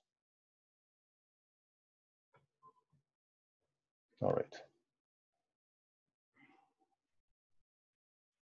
So let's look at sort of, you don't have to remember how we get, we're going to take Euler's formula, and we're going to get to another formula that's also useful in proving some things. You don't exactly have to remember how we get there. So, but if you consider each edge bounds 2 faces, right? If there's, unless it's it might be the same face as in the case of a tree here. This edge bounds 2 faces, but they're both the same. But if I look at, say, this edge here, then I have 1 face here and 1 face here. And then if it's a maximally planar graph, if I have a triangulation, basically, so the smallest face I can have has 3 edges. That's the smallest number of edges that can bound any face. So that means if I have a triangulation, then I have this equality, 3 times the number of faces is equal to twice the number of edges, right? But the faces may actually be bigger, right? I could have faces with more than 3 edges. So then we have an inequality, 3 times the number of faces is less than or equal to twice the number of edges. So what we can do is we could take Euler's formula, do a little bit of algebra, so that we get F is equal to 2 minus the number of vertices plus the number of edges. And then we're going to substitute this into this F here. And then, you know, if you like algebra, you can follow this. I'm not going to, this is where, you know, I would generally lose a lot of people because it tends to be hard to follow these types of things in presentations sometimes. But if you do the algebra, you get to this. The number of edges is less than or equal to 3 times the number of vertices. So this should be capital V, cardinality of that. So E, the number of edges is less than or equal to 3 times the number of vertices minus 6 in a planar graph. Okay, so this gives us sort of another way to tell if a graph is planar or not. So let's consider K5. And this is misspelled, but does K5 have a planar representation? Well, let's take a look. K5 has 4 plus 3 plus 2 plus 1. It has 10 edges. so you can count them and convince yourself. This was part of last lecture, how we can count the number of edges in a complete graph. So now our formula is number of edges is less than or equal to 3 times the number of vertices minus 6. K5 has 5 vertices and 10 edges. So 3 times 5 minus 6. 10 is less than or equal to 9, which is false. So therefore, K5 does not have a planar representation, or maybe is not planar.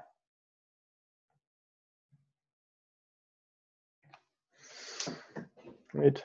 And so when you're trying to prove if a graph is planar or not, you use K5 and K33, the complete bipartite graph and the complete graph on 5 vertices. So if they have K5 or K33 as a subgraph or as a what's called a minor, then they cannot be planar. But that's a little bit advanced, but they are both very sort of important graphs for proving planarity. All right, good. Any questions? As I said, you don't have to derive this. Just be aware that it exists. If you're ever doing a test, I mean, all our tests are open books, so you can always look this up. Euler's formula as well. Those are just two.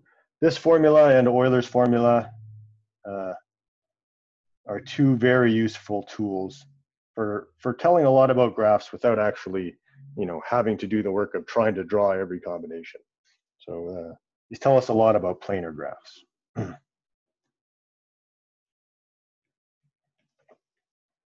Okay, good. All right, so graph coloring.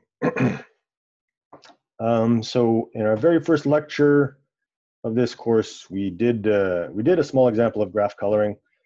So here we're going to do another one. So let's consider a cell phone network.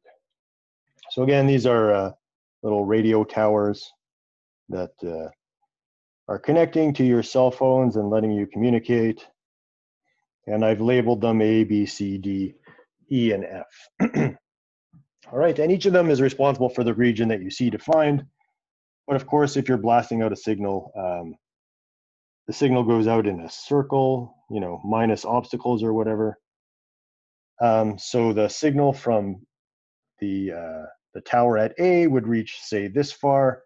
So I could connect, if I was a person here, I could be connected to A, but maybe there's somebody else here. And now F actually overlaps with A here. So this guy's connected to F, and this guy's connected to A. But the problem is that if these guys are on the same frequency, these are going to interfere with each other, right? So you want A and F, we want A and F to have different frequencies.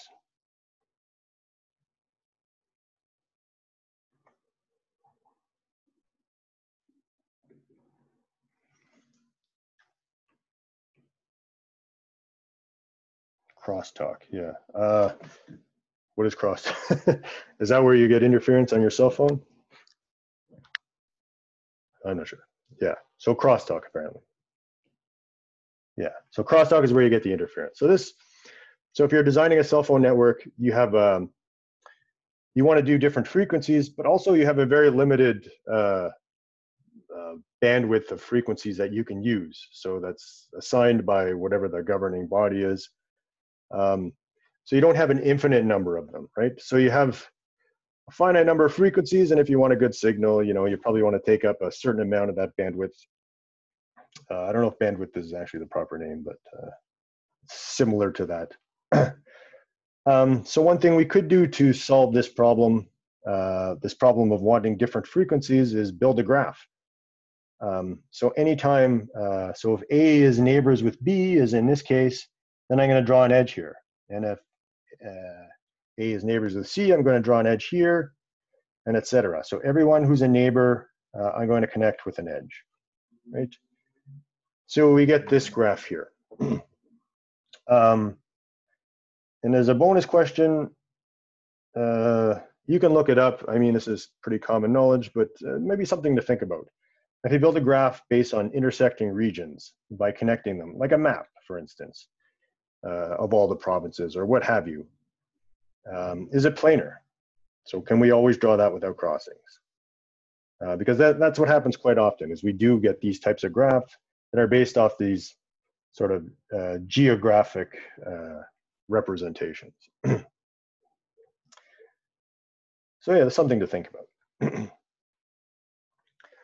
So now we want to assign frequencies to each of these vertices. And when we talk about graphs, we talk about coloring them. So when we assign a different color, red, blue, and green, for instance, would represent distinct non-interfering frequencies. All right, so we can assign some color. So maybe let's try, we'll make A red. So now A is connected to everybody, so no one else can get red, but I can give blue to B, which is fine. And then maybe I can give also blue to D and also blue to F. So F is not connected to anybody else that's blue, B is not connected to anybody else that's blue, and D is not connected to anybody else that's blue. And then I could assign green to G and E. And then I have what's called a valid coloring. So a valid coloring of a simple graph is the assignment of a color to each vertex such that no two adjacent vertices are assigned the same color. So this here is a valid coloring. And it would represent, and this is a solution to my cell phone tower problem. I need 3 different frequencies, and then I can, give one to A, and then, so on and so forth. And so the chromatic number of a graph, which is represented by this this fancy looking X with of G.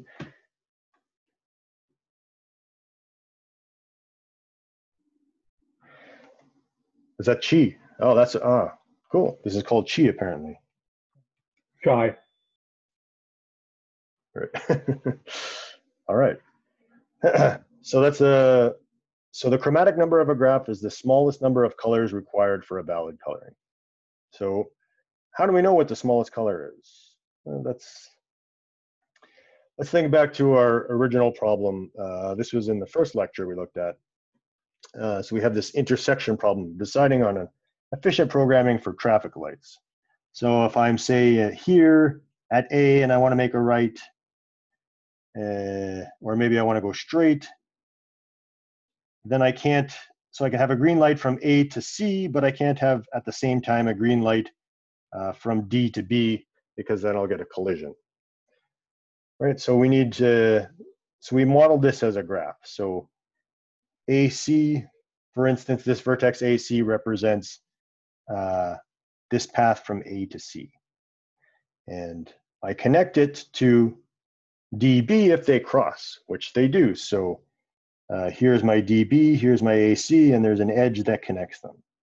Right, and then, so each of these vertices represents one of the possible paths, and in total, they represent all the possible paths. And then the edges, we draw them in whenever 2 of the paths would lead to a collision. And then we color it using, and this was the coloring that we found during that lecture. Is this model clear? Is it still clear? We're jumping back quite a while, but is there any questions? Is it making sense? Okay. We assign colors so such that no pair of connected vertices has the same color. So that's what we did. We colored that graph. That was on the very first day. So we colored it with 3 colors, but is that the chromatic number of that graph? So is that the least number of colors? Could we color it with only 2 colors, for instance? And how do we determine that for sure? How do we know what the chromatic number is? How can we prove it? Anybody have any ideas? Okay, we're going to come back to it. We're going to see something related to cycles. Yeah, that's actually quite perceptive. One of the things we do is we examine the cycles. That's one way we can do it. So let's look at some of our graphs that we've looked at already. So what's the chromatic number of a complete graph? So this is K2, right? That's a complete graph on 2 vertices. How many colors do we need to color that? So we need red, green. This is 2 colorable. What about,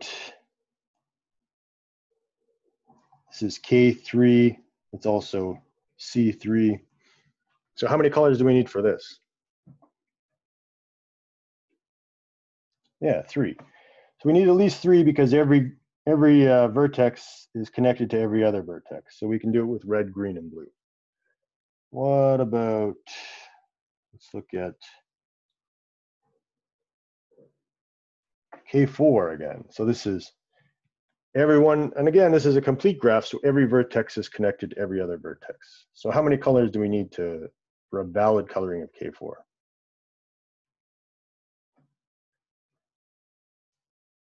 4, yeah, exactly. Because every vertex is connected to every other one, so each vertex must have its own unique color. So whatever, if I have K11, I need how many colors? Yeah, 11 colors. At least, well, you need exactly 11 colors because you can't have more than that because you only have 11 vertices. So whatever the number of your complete graph, that's also the chromatic number. We know it. It's both the sort of an upper and lower bound on that. That's when we say that we know that you can't have any more because we don't have enough vertices, and we know that you can't have any less because everybody's connected to every other vertex, so each vertex needs its own unique color. So that gives us an upper and lower bound. What about the bipartite graph? So we have our 2 sets of vertices, and we have edges between them. So this is some bipartite graph. This is vertex at V1, V2. So how many colors would we need to color this particular graph? 2, yeah. We could easily do 2 because we know that, say in V1, no 2 vertices in V1 can be connected by an edge, and the same is true for V2. So we can actually color every vertex in V1 with one color and every vertex in V2 with another color. So a bipartite graph, and we can add as many edges as we want. That doesn't change the fact that no 2 vertices in V2 are connected. So bipartite graph is 2 colorable.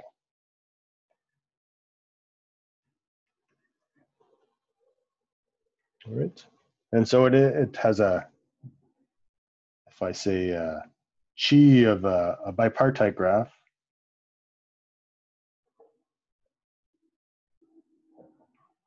is 2, as long as it's connected.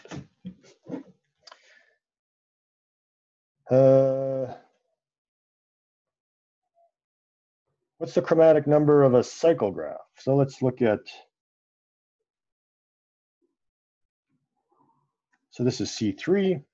We've already seen that this is 3. The chromatic number is 3. So let's say, or 3 colorable, which is 3 colorable is not the same as chromatic number. I'm sort of using them interchangeably, and maybe I shouldn't. 3 colors, colorable means we can use 3 colors. It's not the minimum, but it is actually the chi of C3 is equal to 3. What about C4?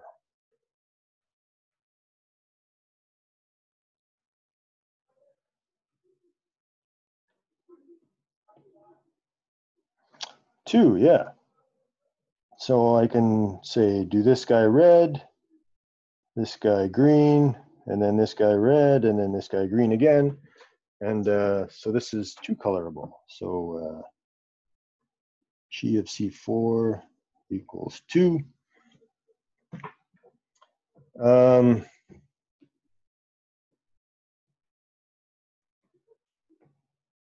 What about C5?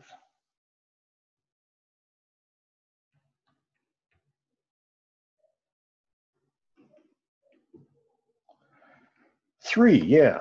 So if I have, so I can just start at red and go around the cycle. So green and keep alternating, red, green. But now I have this guy here, and I have one green neighbor and one red neighbor. So I need at least one more color. So the chromatic number of C5 is 3. So is that, are you guys picking up the pattern? What about C6?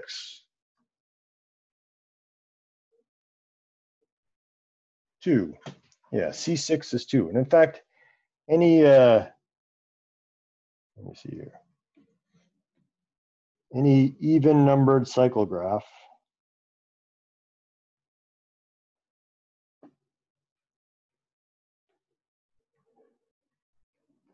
has a chromatic number of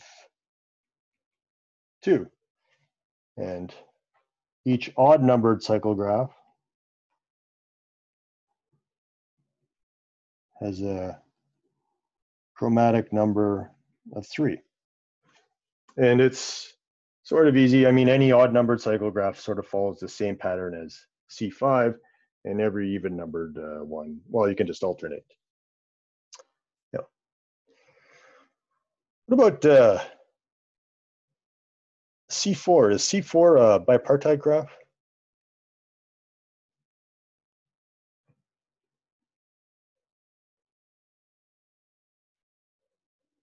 Is it? So the definition of bipartite is we can, sort of divide the vertices into 2 different sets, V1 and V2, where, every edge is between one of the vertices in V1 and one of the vertices in V2. So what if I said, yeah. So if I numbered these 1, 2, 3, 4, and then I said V1 is 1 and 3, and V2 is 2 and 4.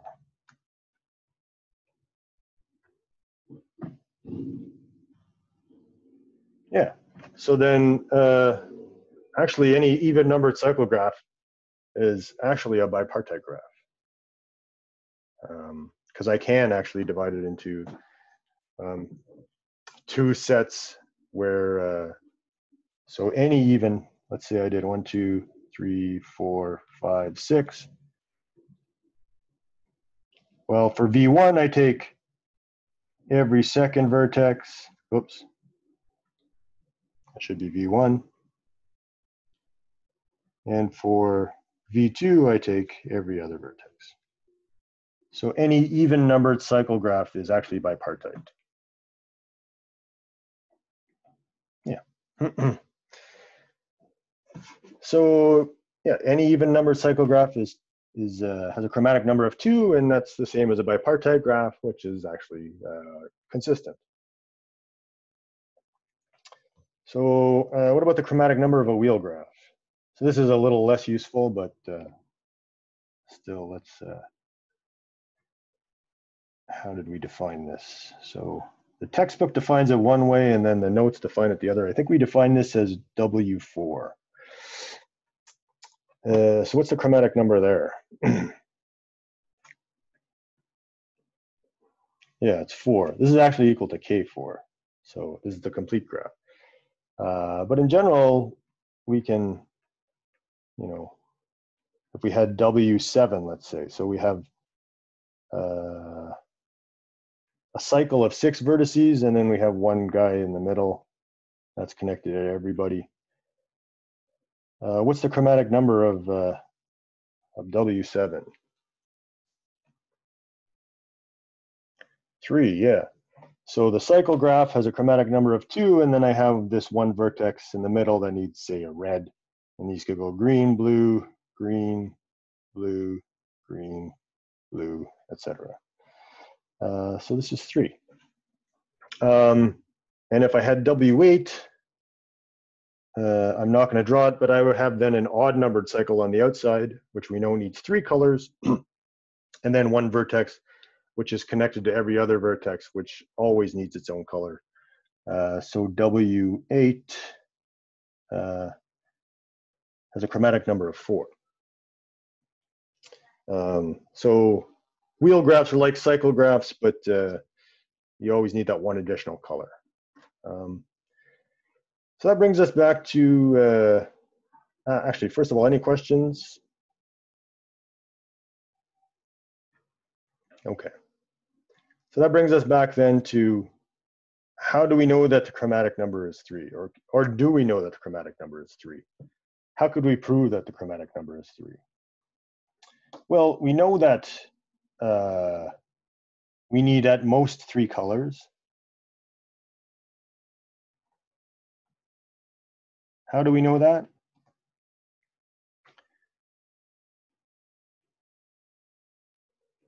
Well, how we know that is because we actually found a 3 coloring.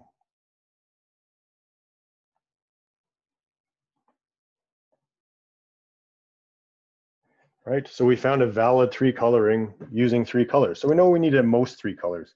So now we need to prove we need at least 3 colors. So how might we do that? Given all the things that we've just seen about, right? We've seen that, for instance, a wheel graph has a subgraph of the cycle graph. So however many colors we need for the wheel graph, we know we need at least as many as that cycle graph needs. Yeah, so there's a 3 cycle in this graph, and in fact, there's a few 3 cycles. So let's say we take, yeah, I don't like that. Let's take,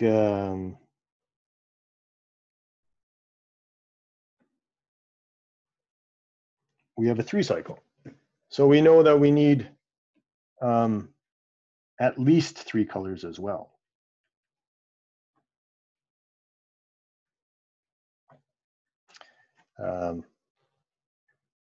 Because we have K3 as a subgraph.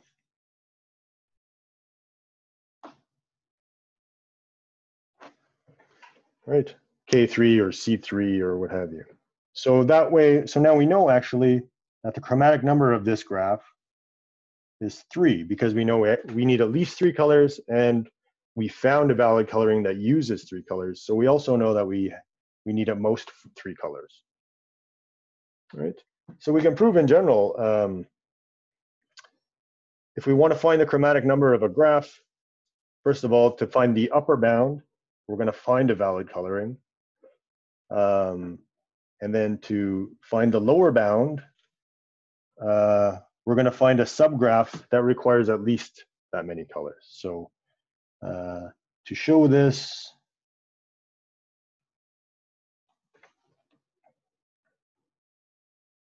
yeah, missed.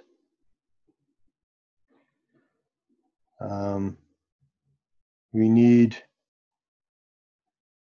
an upper bound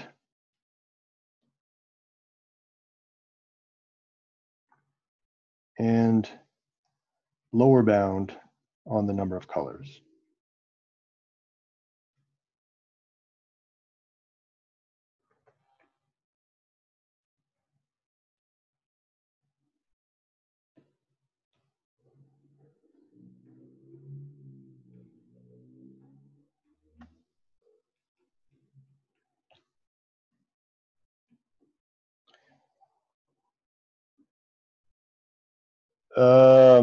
If you want to find, so the question is, are we allowed to say the upper bound is the number of vertices, or do we need to find something better?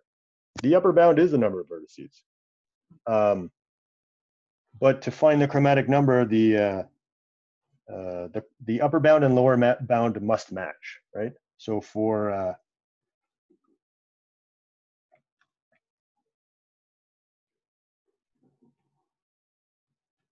but yeah, you are correct in the sense that the number of vertices is a valid upper bound.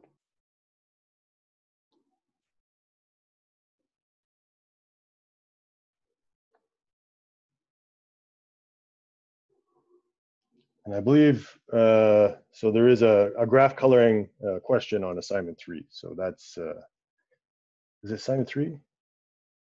I don't remember. It's been a while. I've had, it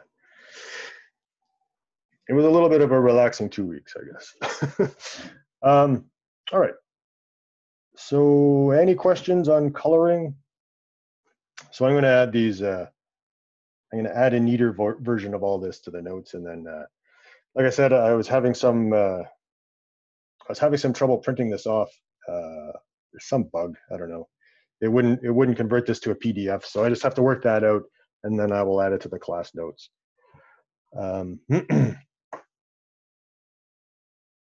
Yeah. So Sean brings up a good point. Coloring is used on the world map. In fact, yeah, basically nearly any map uses coloring. Since you don't want two adjacent, so if I draw a region and I divide it into subregions like provinces, I don't want to have two adjacent provinces to be the same color. So I want, and then I can put red over here, and then maybe I can put green over here. So yeah, so we can color this. Yeah, so if we have a map, we can, in this case, this map, I can color it with 3 colors. But in general, this coloring problem extends to maps. Okay. Any other questions or comments? All right, I'm not sure. I'm going to start models of computation, and I think that's as far as we'll go tonight. This is very short, though. It's just, it's an introduction. Yeah, let's do that, and then let's stop after that.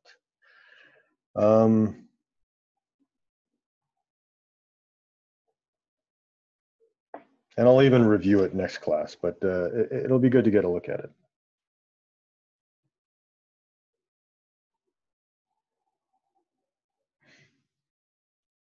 Oh, is that right? Used to for finding tumors and X-rays. Do you want to say something about that, or I have no idea what that is? Yeah. So if some of you may take in 4th year, 3rd year, it's 4th year computer vision, and one of the things they do in computer vision is they may look at they'll take an X-ray and they actually try to find anomalies within the X-ray, looking at boundaries and stuff. And one of the things they do is this type of colorization to find tumors or irregularities, Yeah. within the X-ray itself. So this is one way we do this using artificial intelligence to come up and determine tumors within X-rays. Cool. Yeah. Wow. That I didn't know that. That's awesome. Okay. What?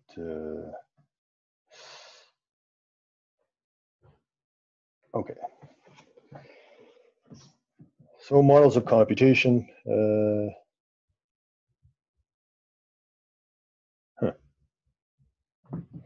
All right, so we'll go into this. This is sort of an introduction to the next topic, basically, and I'll review it next class. So it's not, it's very short, and then we'll call it an evening. So models of computation. So now we're going to start analyzing algorithms. So we need to define what an algorithm is. So an algorithm is a finite sequence of unambiguous instructions.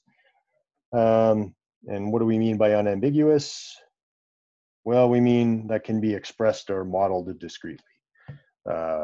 Basically, it's never, the instructions are never uncertain. We always know exactly what we're doing. So algorithms are not necessarily restricted to computers, although that's basically the most common common thing to talk about when we talk about algorithms is algorithms on a computer. I think I opened the wrong version of this. Anyway, so the example of an instruction on a computer is given a state or value X, perform instruction Y. And that's really everything that a computer does. Reads from memory, based on that value, it writes something to memory. That's essentially what computers do. And we want to analyze how good an algorithm is, and how do we define good? Well, if you go further in computers and you take theory of computation, you'll realize that the set of solvable problems is the same for every computer.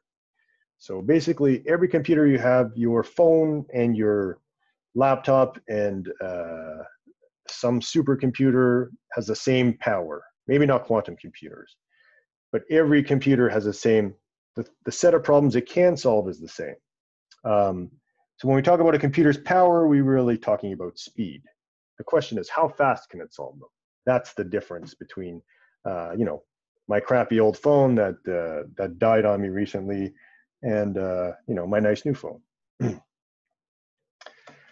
And this concept extends to algorithms. So a good algorithm is a fast algorithm, right? When we're talking about good in terms of computers, we almost always mean fast and correct. But how do we measure the speed of an algorithm? All right, so we can code up the algorithm and time the performance. However, you know, use a stopwatch. There's lots of little subroutines you can use. However, the speed could reflect the size of the input or the hardware that you're running on. Or, you know, maybe if your phone company is slowing down the phones that you're using. So we want a way to measure algorithm efficiency independent of problem size and hardware. So how we do that is we choose some operations. So some operations are typically faster than others, and generally you know what those are. So if we add using registers, it's faster than RAM access. So we're talking about relative speeds now. So on a supercomputer, it might be, you know, I might access RAM really quickly, but, you know, on my phone, if I do a computation using a register, yeah, that's faster than accessing RAM. And Sean mentioned something about GPUs. So they have their own speed as well. I'm not sure how fast they are in comparison though. But they're fast at, they're very good at what they do, but you're basically multi-threading in a GPU. RAM access is faster than disk access, etc. So we know the relative speed of these things. So we can sort of use neural networks. Yeah, GPUs are used in neural networks. Yeah, that's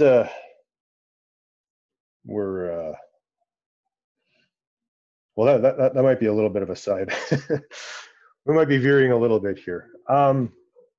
So we know the relative speed of these operations, so we can sort of pick a fundamental or representative operation or a category of operations.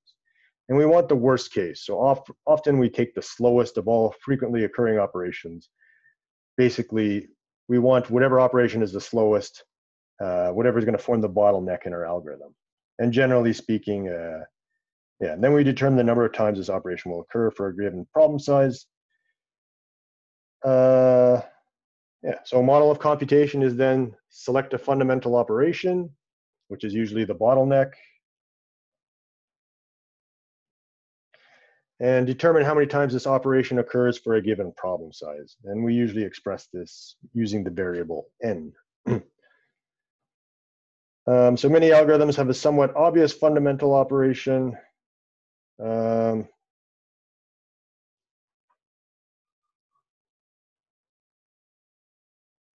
Do I want to get into this? You know what? I might present this. I might leave this for next week. That way, I can present it all together, and you get a better sense of the big picture. This is sort of a good logical stopping point, or actually, the end of graph theory is probably a better logical stopping point. But yeah, so that's as far as we'll go tonight, because otherwise we're going to land partway through something complicated and at the end of the night, and that's not really a good place to be starting next week. Okay, so I'll be here for another 10 minutes or so. Is there any questions before we end this? At any rate, I'll be here for another 10 minutes or so you can ask me questions. And yeah, that's it for tonight.